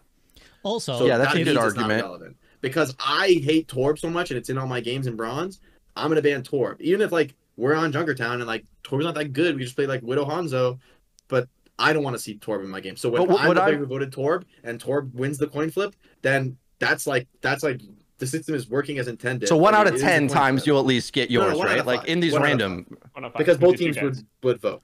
So both teams get a ban each. Maximum of 5 hero coin flip because each team has 5. Oh, they both get a ban in your system. Yeah. Right. Okay. Well, 1 out of 5 games you'll get what you want. So maybe that's enough for us. But and by definition, if your hero that you voted for it. So if it gets banned, then like it is meaningful because you didn't want to play with it on this map. You had the information of the map and you saw your teammates and you said, I don't want Torb in this game. And if Torb wins the role, that like I don't care if it's like rational or not. I'm not trying to make the point that like players are like right or they're gonna collaborate. I don't care if they collaborate. I don't care if it's just like one guy for some reason has like a vendetta against Torb and he bans Torb every game no matter what.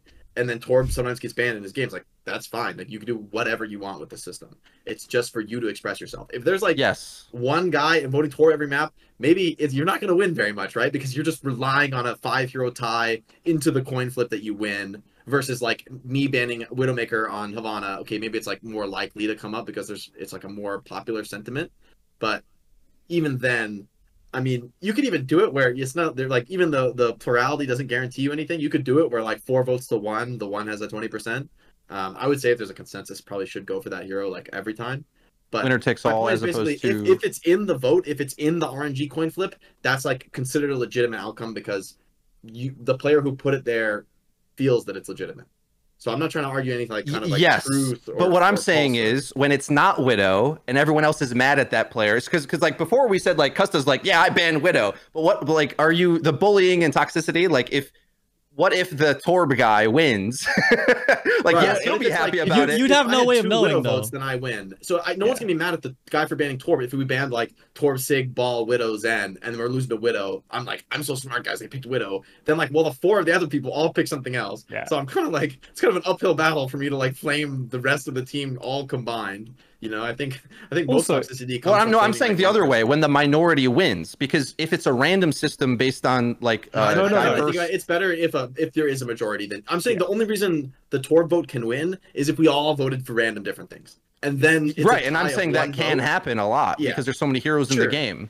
But Now, then, now Yeah, it's then less one so. does be so mad about that. That outcome's yeah, so like, the point I would bring up is unlikely. that at worst, then it's offensive, right? At worst, it's inoffensive. Well, I haven't got to really say my point, which is if you're allowed to collaborate at all, then at least you might be able to coordinate on that. I'm not saying I want that necessarily. I'm just like poking holes in the theory of this. Like Yeah, do- yeah. I don't are we mind being comfortable able to with the talk to each result? other before we vote or as we vote or whatever? Like, I think it's fine. Because then that would be more, because an alternative is maybe like a captain's mode or something, or someone has power, or you collaborate. Like one of the other two I don't like versions captain's as mode. how it I'm not exists. calling Like- anyone my captain in an Overwatch Yeah, rank game. That's all I'm saying. It should just be like You don't have I mean, to if call. You don't have to address them by their title, Custa. It's just the I thing. will. No, what? You don't actually even have to know. My captain, please ban Widowmaker. But Well, because if it's a random system anyway, what if one random person was captain every well, it's few only- games it's or whatever? only It's like kind of the same random if thing. it's a tie. So if there were Yeah. any collaboration at all, if me and one other player are like, yeah, we both all right, let's agree to ban Widowmaker. Then if the other 3 players just say screw you and ban random stuff, they would have to collaborate to beat us. So you get a huge advantage by being a collaborator. For instance, like if I want to ban Widow and you want to ban Hanzo, and then the rest of the players all want to ban like other random stuff, then we can agree and well, okay, let's just ban Widow. Like let's ban the sniper. Which one are we gonna ban? And then maybe we can have a consensus, and then we automatically win because the other 3's voted for different stuff. So just 2 of us together is enough And to duoing overrule. Yes, becomes really but powerful. this also- and 3 stacking OP actually. 3 stacking means you guarantee your ban. It would actually. There's a big problem if you think about stacking because then it's like Yeah. okay, you just 3 stack, you like perma control the ban as long as you work together. Stack, you don't have to collaborate with anybody. Well, you make But- up a larger percent of the lobby, so Yeah, exactly. But like, is that really that big of a deal? I don't know. Like Yeah, is maybe that a there's problem? 3. Yeah, it's like Yeah, well, if you've Maybe got a if they're 3-stack banning who are one, against the something thing, one then- guy wants. Yeah, but Like even if you like, have a Widowmaker player in your team and they're like, "Oh, Then you guys, I just- want to play Widowmaker," and that's we're like like, some "Well, weird fuck you." self abnegation. Like the 3 stack is gonna ban Widow even though they get the Widow one trick on their team. Like, well, they probably presumably want to win the game. So I do want to add in as well. Like, I think in a world in which we do have this situation where there are 5 random bans happening, right, and it's just like chooses one random. That means that we're in a point where the system that we're trying to implement doesn't matter because, like, the reason we want to implement this system, right, is usually when you have an issue like Sojin was, a couple of seasons ago, where nobody wanted to play against Sojin, right? And people didn't like Sojin. A majority of people in the lobby didn't want to play against Sojin. That's really what this system is for. If we get to a point where people can't even agree to ban the same thing, then the game's working as intended. Having a ban for that, I think, is interesting because it would be like kind of random what is and isn't in the game. But I don't think that's really the points that the system is trying to fight against. Yeah, agreed. Like I was alluding to earlier, like at worst it's inoffensive, right? If 5 people are all different heroes and like nobody cares what gets banned, then at worst you're just like, oh, okay, so XYZ got banned, I don't care. And at best it's addressing a problem that multiple people feel is gonna happen in this upcoming match, right? So and I think- it's still a valuable system on the macro scale because it still creates a useful Yes. metric for the devs. Yes. Because even in this one game, if like we're all voted for 10 different heroes, then that's not that useful. But still, we voted for those 10 heroes, and not like there are a lot more than 10 heroes in the game, right? So still for the devs, they can see, okay, well, I mean, Widowmaker's not necessarily winning all the bans, but a lot of people hate this hero, even if they don't, like, regardless of how often the hero is actually banned, there's like the metric of how many times people vote for that hero, and then that's also a useful metric. But I think it is a good point. Like, in the end, if there's no coordination at all and there's no popularity to any one ban, then all you're getting is like, it's like you're banning a hero you know, what's the percentage of like one hero not being in the game if it's like truly RNG of 2 heroes out of the game, right? It's like, how many heroes are there now? Like 32? what, 40, 34, 38? 35? I thought it was 38? way higher than that. I thought it was way higher than that. I might be off I'm the not grid, in but touch. mid 30s, but like, so that means you're talking like 5% of the heroes are banned 36. every game. I mean, 36. so it's like you basically have like a 5% roll, let's say, give or take, or no, it's better. It's like a 7 or 8% roll for your hero being banned. If it was like a true, like every single hero is equivalent probability to be banned, it's like 2 out of 36 or whatever. So that's the worst case scenario, is like the system is useless, and so it's a complete RNG, and but so there's like a 7 or 8% chance of it like messing with my experience, that like my hero I want to play is banned. But how much is that even a big deal unless I'm like a psychopath who will abandon the game if my hero's banned, you know? Yeah. Okay. Any objections, Freedo, or anything, other points you want to raise to like what's been said? Yeah, I'm a little curious because I think what we've stumbled onto is that there would be kind of a ban meta for certain maps where a hero is like super dominant, and I'm curious how, I can't remember if we said if there would ever be a protect, or are we just hoping that randomly sometimes it'll go through? Because like I do think it's like, while I'm happy to see it in OWL more so, 100% of the time on Junkertown, they should rework Junkertown. That's what I think. well, I think we don't have any Widow player representation in this call. I think we all kind of don't. Like, I personally, I don't mind playing against Widow if there's no Mercy. So I hate the Mercy a little more. But I both also am not a fan of playing against one shots. But I'm a little concerned that we don't have protections in the system against certain maps always having a certain ban result. And this is also, by the way, I believe why like even Call of Duty and why Overwatch probably won't get a map vote system, where there's certain maps that will always win against no matter whatever else you put up. So therefore you end up playing a disproportionate amount of a certain map. I think the same thing might happen for certain maps where a few heroes are going to be heavily targeted on those maps. And I just don't know if we have protections against that, or if like... I was gonna say, we had this discussion earlier. Like I asked you this question, you countered it earlier. I said, well, what if the dev said, well, you know, you guys aren't picking what's best for you. Like, we're going to give your experience, you know, you're not playing the things we gave you. And you were like, well, yeah, but player agency trumps all of that. Like, if players don't like the thing, that's like paramount to all of this. So like, if Widow is getting banned all the time, does that not supersede the one Widow player's experience? Well, and also the other argument you also made, Freedo, about like the Widow is only played on Junkertown and Havana, but then now I can ban Ball on some other map, and now I play Widow here because I don't have to worry about like some hero that's going to screw me up on Widow. Man, I'm smart. Like what a great argument, me. Pass Freedo. Absolutely. What it does is it like spreads the playtime out of the hero, rather than being like Junkertown won the role, I can play Widowmaker. It can be like, I love Widowmaker so much, every single game I'm going to try and get Tracer and Ball banned so I can play more Widowmaker as much as I possibly can. And I think for most players, I think they would take that trade to have like a better chance. Like, I don't even think the Widow players are like, let's go, I play Widow every single time on this map, like I love it, you know? It's like, I got Junkertown. Like, even when I like playing like a one-trick hero, I don't like, oh great, time to play Junkrat for the 40th time on Li Zhang. It's like, all right, whatever, like I'll do it. But I'd much rather have a situation where like, oh, look at these bans, I could probably play Junkrat here, even though I never played Junkrat, you know, like it could probably work. Like, you know, Echo's banned, so I can play Junkrat on this defense map where the Flyers screw me up usually, you know? Like I think if anything, that's more desirable if you're a specialist player, that you get to play your specialist hero on more unique situations rather than. So maybe you don't need the perfect map geo, pretty much. Yeah, exactly. Is the point. Exactly. Like at the moment, we're kind of Junkertown to be the Widow map, because you can make other maps into the Widow map via occasionally getting your ban. Yeah. And she's in the crossfire now because of the map pool, essentially having new maps that are, we have like extra Havanas now. The balance of the game, right? Like Genji and Sombra are both like garbage. So Tracer's like the only hero that deals with Widow well, and Tracer's not even like a strong counter Widow, especially if there's like Mercy in the game, or Tracer gets owned by all the supports right now. Yeah. So I think, and then it's like a very skill based hero, like only like not most people can't play, you know. So it's like, in the end, it's like whatever hero's in the crossfire is a symptom of the patch and the maps and the balance. I mean, there's like a million reasons why that hero's in the crossfire. So those things will change. I wanted to add on to the thing you mentioned as well before about changing maps. Like if a certain hero gets banned too much on a certain map or a certain point, just adding on to like the metric part of the conversation, where it's like the developers can actually like make meaningful changes based on just tracking ban statistics, whether it's for maps or banning certain heroes on maps or whatever that is.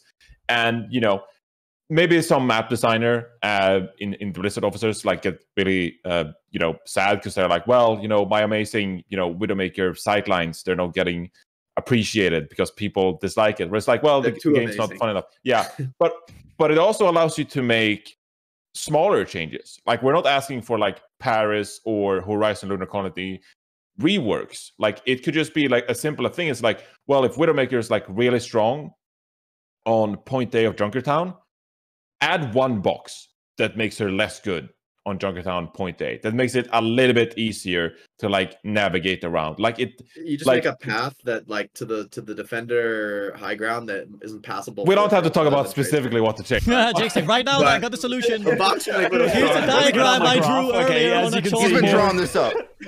More boxes is a widow buff. That's my point. He's got like a tissue and he just quickly writes it with a pen, and now that tissue becomes like worth $1 million later on. I mean, that's just the idea came up to me because that's how you deal with widow on the map. Is you 3-blink tracer from like the right side to the high ground, but most heroes cannot do that. Yeah. So let's make them 2-blink. Now I don't care. But just this is why again, like, I just love the system, because then as a developer you can look at the ban statistics and be like, well, Widowmaker gets banned on Junkertown 16% of the time. You just took 16% out of my ass. No idea if that's good or bad, or the average, whatever. But you could use the 16% statistics and go, well, our goal is not to never have Widowmaker banned, but let's reduce 16% to 10%. Like, you're almost like balancing Widowmaker on that map in a way that you couldn't previously, by making small adjustments to maps around heroes being banned on those maps. And so you're making the heroes like still effective on those maps. They still have a high ban rate, but you're reducing their oppressiveness. And I think the limited statistics we have now, and that's been referenced a few times in the past, specifically the last couple of seasons, is, well, some of the heroes that you dislike playing against, they have a pretty, they don't have as high of a pick rate as the player base believe it to be. Or it could be like, well, actually Sojourn doesn't have as high of a win rate that the players complain and perceive it to be. But that's like, the win rate is different from like the player perception and enjoyability of like playing against that hero. And that is where like the ban metric becomes so much more useful, in that you're able to distinguish like effectiveness from what's the word? Like, yeah, sentiment, right?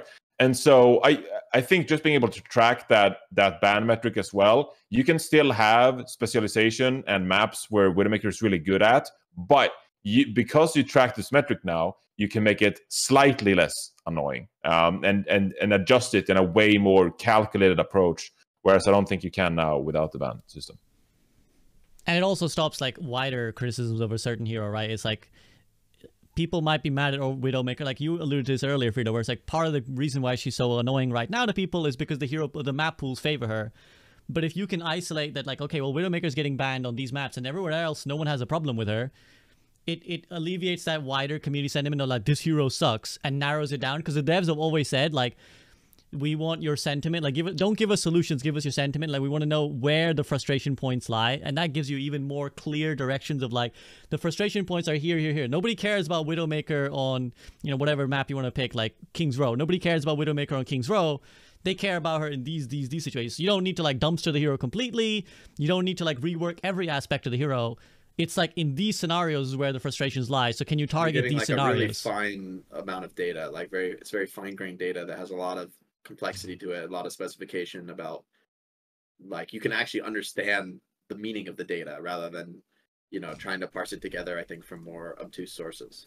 Across all ranks as well, right? Because it would look, the banning data would be really interesting to look at across all ranks, right? Because in the top level is going to be very different to the metal ranks, as you were saying earlier, Jake. There's going to be an impossible problem where they're like, why is just like, I don't know, Winston just banned in silver all the time. Like, how do we fix this? We'll learn something. We'll learn something. Maybe, but I think the odds of that would be like super low, right? Or like, if it was probably the case that Winston is somehow getting this like crazy ban rate, then there's something going on there. Like, it's not random. If you have like millions players sample size, it's not. I assure you, it's not random.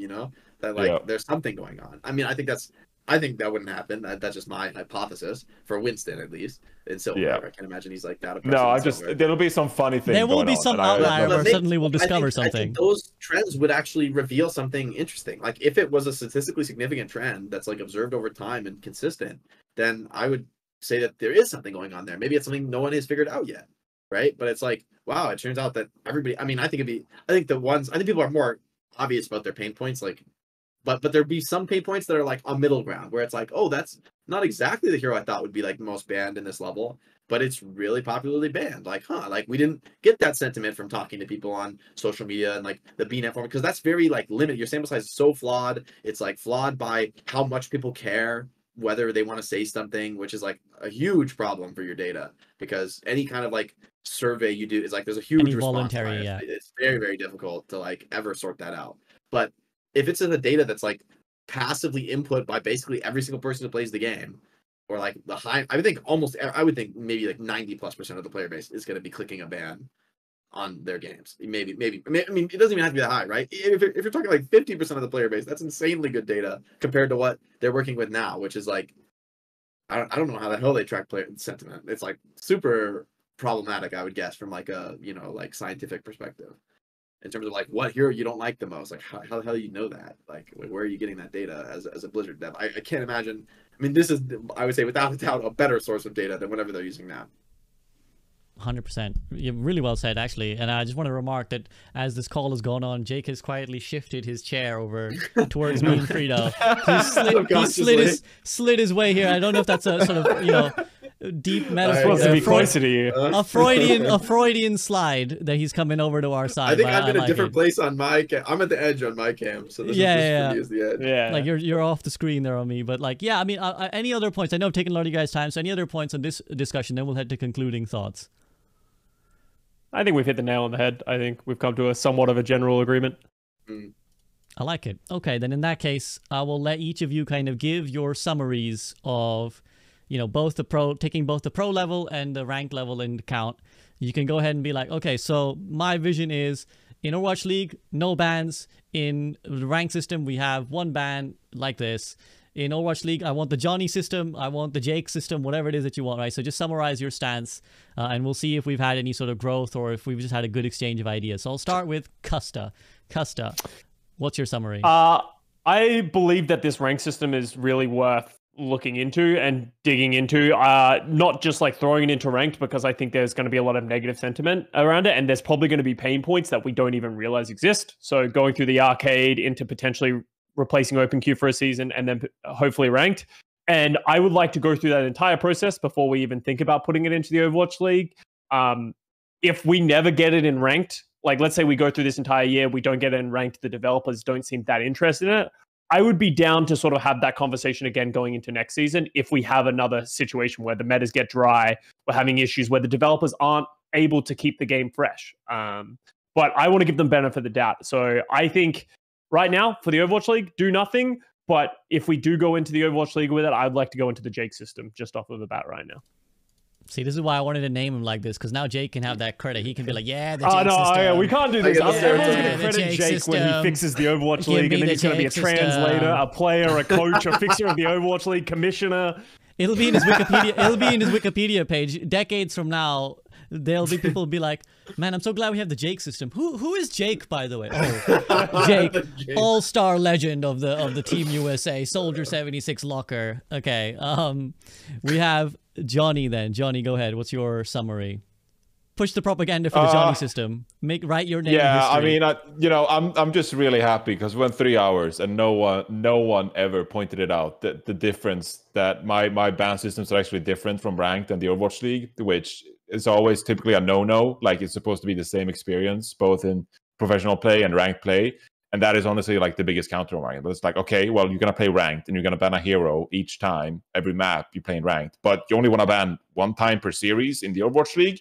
That doesn't make any sense. I'd say the difference is, although it's something that just came up on the spot and it's not a well-defined argument, is that, well, if you play in the Overwatch League, you actually know who you're playing against. Like, you know if you're going to play like against Ants, and it's like, oh, well, we'll just, counter Ants or whatever. In ranked, you probably, according to the system that we sort of pseudo-developed, like you won't know who you're playing against. And so it won't be as effective banning. You'll be banning more for your personal satisfaction of the game, whereas pro teams are banning for probably like an advantage within the game, which I think are kind of like different in that regard. So I think it deserves a different system in that regard. I think banning each map in the Overwatch League would just be too much personally, so I'm sticking to my once per series argument, and that's about it. I'd look forward to using a blind kind of like hero ban in ranked. I think it'd be fun to trial. I think the one thing I'd like to point out to the devs is that like I don't know like how effective this would be to just put in like an arcade mode kind of thing. Like I don't know how much use it would get. I don't know if you'd get proper amount of data, enough feedback, appropriate feedback, because I simply don't know if enough players would participate in an experiment like that to actually like I don't know. Every developer probably wants like a PTR or like somewhere to test things before it goes live. But the unfortunate reality of things is like when I start Overwatch, I don't even open arcade. Like I don't go there. I'm not going to participate in experiments for the sake of your data point. Like I just want to play the game. And so I think the unfortunate reality is if you're a developer, you kind of have to just commit and try it and be like, hey guys, here's the new blog from Aaron. We're trying it for season 5. We're trying hero bans. Deal with it. Come back season 6 if you don't like it. And I think you kind of just have to do it that way. I do think that it should only be in ranked. It shouldn't be in quick play. Quick play, don't bother about bans. I think my second thing would be I don't want to try it in the Overwatch League regular season or stage tournaments for that matter. But why can't we have a fun Overwatch League tournament where we trial systems like this? Like I think that when people think of Overwatch League, it's very much like, suited up, suit and tie, just like the professional tier 1 league or whatever. But there should be room for Overwatch League to have fun tournaments and fun content on the side as well. And maybe that's the Pro-Am, where we open things up for contenders teams or tier 2 teams or whatever. But I think that there should be ways to trial the Overwatch League rule set as well without having to like set it in stone for like the official tournaments. Like it can be fun stuff on the side as well. So if we tried some kind of hero ban system, I'm not even going to say the Johnny system or the Jake system, like some kind of system in the Overwatch League, I think you can do that. And I think the pros of the league enjoy it. From my experience, the pros in the Overwatch League, they actually enjoy having like kind of like a conversation with the developers about these things. And there are very smart people in the Overwatch League, players that is, that like actually have very educated opinions that they can provide the developers with. And I think that before trialing a tournament like this, I mean, they're contracted, they get paid to play the game. They'd probably like to get paid to make a more educated decision about the way they want to play the game. And so, I'd open things up and be like, hey, Overwatch League, why don't you trial a tournament like this at some point to fill some time, fill a weekend, stuff like that. And finally, I hope this gets done so that we can slowly take over the developer team and make it a more RuneScape Classic kind of thing where the community just votes on all the balance changes and they vote on everything that's going on in the game.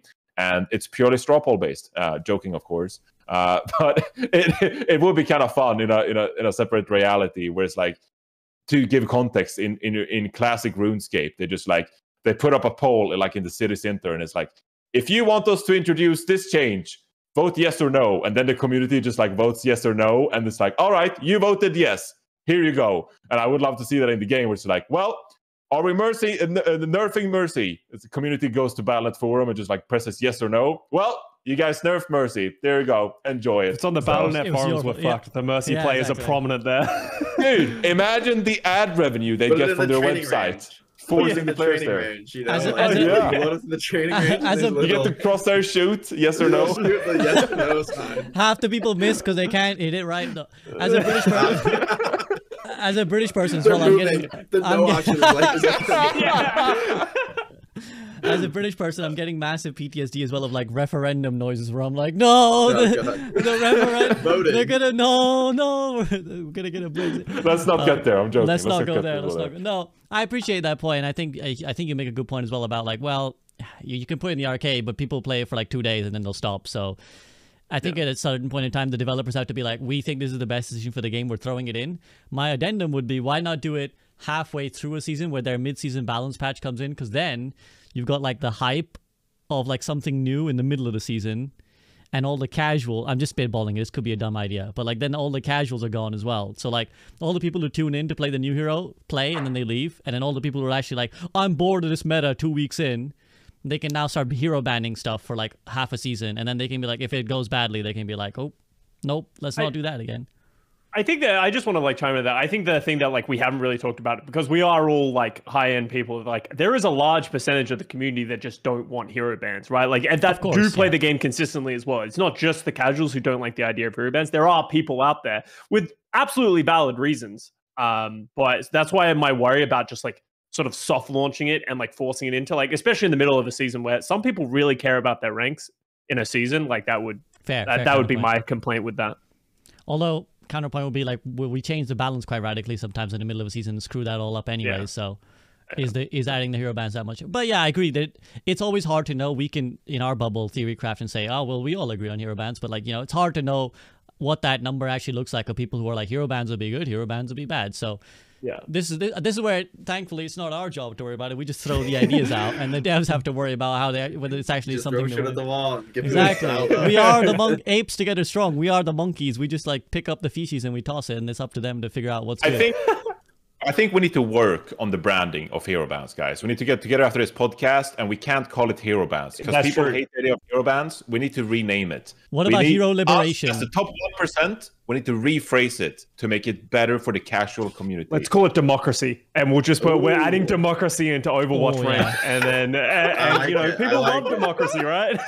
New patch introduces democracy. I like it. Yeah, democracy or player agency, whatever, something like that. Yeah. The player automation hero system. Choice. Hero choice. You want hero choice? Well, hero choice. Everyone wants hero choice, right? You gotta package it. Johnny's on the branding already. I like it. I like it. We'll have to have a few back and forths on that. Okay, Jake, what's your summary on your two stances? Yeah. I agree with Johnny. Putting in arcade is kind of crap. Like arcade is arcade. It's like a meme. Like I don't know. I only play that for like challenges when I'm playing with friends. Like no one's gonna, it's not really going to tell you if the system's going to work or not in ranked. It could like get the UI working properly, I guess, but like it's not going to mean anything because ranked is like a meme and anyone, whatever. Or I mean, arcade is like a total meme. So it's just fine. It's like for fun. But I think they kind of do have to just take a risk and soft launch it if they ever decide to do it. It has to just like pop into ranked, because I agree it shouldn't be in quick play. Quick plays, do whatever you want. So it's got to be in ranked. I think Overwatch League, agree with Scott. Don't just drop it in fresh to Overwatch League. Let's see how it goes. Play it in ranked. I think to Scott, you made a point about like you don't want the pro scene to be different from, or who was it? Was it you, Scott? Or yeah, be different from the ranked. I think there's a huge difference in like, let's say the hero pool situation where it was like, or like when a new patch drops and it's like, okay, D.Va has been reworked and like now shoots micro missiles, and I like. In my pro games, she doesn't do that. And so I'm playing D.Va in ranked because I want to practice D.Va, but she just does a different thing, and I can't access what I need to practice. I think that's very different under a ban system, because sure, there will be like occasional games where you're the hero you want to practice is banned. But if this is adopted in the Overwatch League, which like I'm not saying it should be immediately, it should be tested first. And like I love Johnny's idea of let's have a tournament where we just put this role set for a one-off tournament, put a cash prize on it, go. Like that's awesome. That's the perfect way to test it. So we do that, but if it's in ranked, it's not going to affect players' practice negatively, because sure, some fraction of the games, like you want to practice Widowmaker for your pro team, but some fraction of the games you can't play Widowmaker, but it's very marginal. I mean, like you could play Widowmaker, whatever it is, 90% of the time, you know, if Widowmaker's banned 10% of the time. So I don't think any pro player is going to be like, oh no, you know, like my practice is 10% less efficient. I think that's a little unreasonable from the pro players. I think what is reasonable from the pro players is like, I need to play Mei. I cannot play Mei. Like that is a problem. Like that, like you cannot play Mei at all in ranked. You know what I mean? 0% of the time you can play Mei. So that's a huge issue for practice. Or there's like a huge rework on a hero. I cannot play the old version of this hero. It doesn't exist anymore in ranked. So it's like that's like we're talking about 100% efficiency loss in your practice versus a ban system that is like a 10% efficiency loss in the worst case. Could be 0 if your hero's not getting banned. So yeah, so basically I think it's fine if the rank system is like marginally different than competitive, especially because if this ever did get introduced in competitive and there was some difference in like, oh, throughout the series we have different bans versus a ranked game is only one ban. It's like, okay, well, it's pretty much the same. Like every ranked game is going to have one ban from each team. And same is going to happen in your match. In your match, okay, the bans will be like intelligent with the teams planning about how to use them, but is it that different? I mean, it's like like I don't know. I think it's like almost the same situation when you play a ranked game. Like some of the heroes will be randomly cycled out. You might occasionally be forced to play a different hero. In the pro match, you'll be forced to play different heroes more often because the bans will be like better targeted to actually impact you. But I mean, I don't know if you could ask for better than that. Like, oh no, the casual players have to make more precise bans to reflect the competitive game. I think that's like not a relevant enough difference to affect like how they design it. Fair. I like it. And Freedo, for your POV? To expand on that, another concern beyond practice is the game looking too different. But I think that's already the case. And part of the reason why I want a ban system is because for the average player, being able to swap your strategy has like a big effect on your ability to win. Whereas, as we know, with meta-resistant comps and combos and, you know, swap immune or costly comps, there's a lot of reasons why that doesn't happen. And so therefore the ban system sort of any description will help that look more, in my theory anyway, in my belief, like the average player's game. So that's kind of my goal in it, above having a ban system in ranked. Like I think there's enough variety actually normally that it's like I'm not necessarily, other than season 2 meta and patch, normally when the game's balanced well, I don't like feel like it's required for the game to like function or anything for most players. But you definitely don't want there to be one in owl and not in ranked. Like it would definitely need to coincide a bit, so at least we're like all in the same lexicon of terminology and sort of like the way the game flow works. We're all on the same page there would be good. I hope that the test tournament they don't like try too safe. So it's like you guys have really added a lot of reasonable opinions on how it could potentially one day work as like the final format, because we're taking this seriously. But these like professional and streamer tournaments that are getting run that are test tournaments, I think they can maybe be like a little bit veer a bit more on the creative side and a little bit more transformative, and then maybe the next iteration can be walked back a bit more reasonably, since it's not the whole season on the line or anything. It's just like a one-off tournament. So I hope they're experimental to that degree and try for a slightly more transformative system as opposed to a less destructive one in order to maximize that. What's also the premise of what we're supposed to close here? Did I hit all the points yeah, there? just your feeling. Yeah, I think that's your feelings on hero bans for pro and for ranked, like your summary on them. And I think you've given that. Yeah, there we go. That's my bit. Okay, I will just feedback on what everyone said. I think to your point, Freedo, I see the reasonableness of like, well, let's experiment now they have the chance. There's one danger of that, which is public perception, and that's if you go wild with hero bans and then they go badly, you kind of cause lasting damage to the public's or even the player, like the pro player ideology of like what a hero ban might look like. That's exactly what hero pools was, right? Like it's so etched into the mind of the community where they're like, no, not hero bans because we had hero pools and look how bad that was.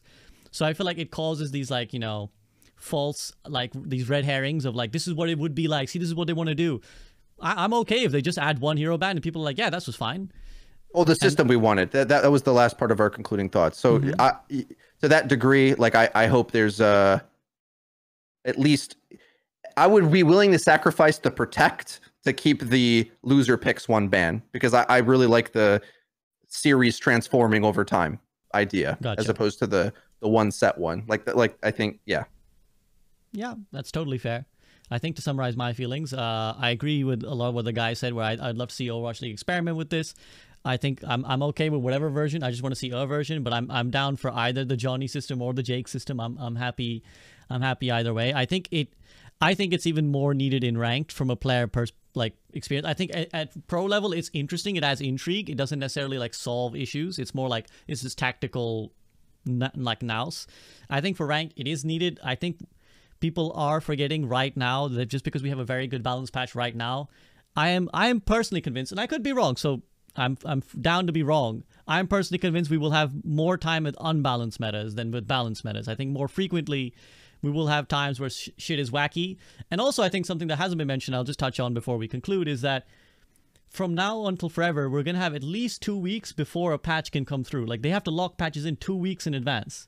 So like whenever stuff is busted, it will take minimum, like, and realistically, it won't even be 2 weeks because they drop a thing, we play it for a while, we get angry about it, and then when they decide to do something about it, 2 weeks after that, we will see the thing. And that's where I think hero bans comes in. That's where hero bans alleviates the player like sentiment, frustration of like, we don't want to have to wait a month before the thing is fixed. Let us ban the thing while you're fixing the thing. Because I don't think it's a realistic expectation for the devs to always be on top, to always be dropping patches. Not with, now that we have crossplay with console, this is not a game that can be patched frequently. Like, this is not a game that can be patched every single day. So the sort of that time period where we're frustrated can be alleviated by hero bans, which is why I think they're cool. And again, I think that they kind of solve different problems with different elos.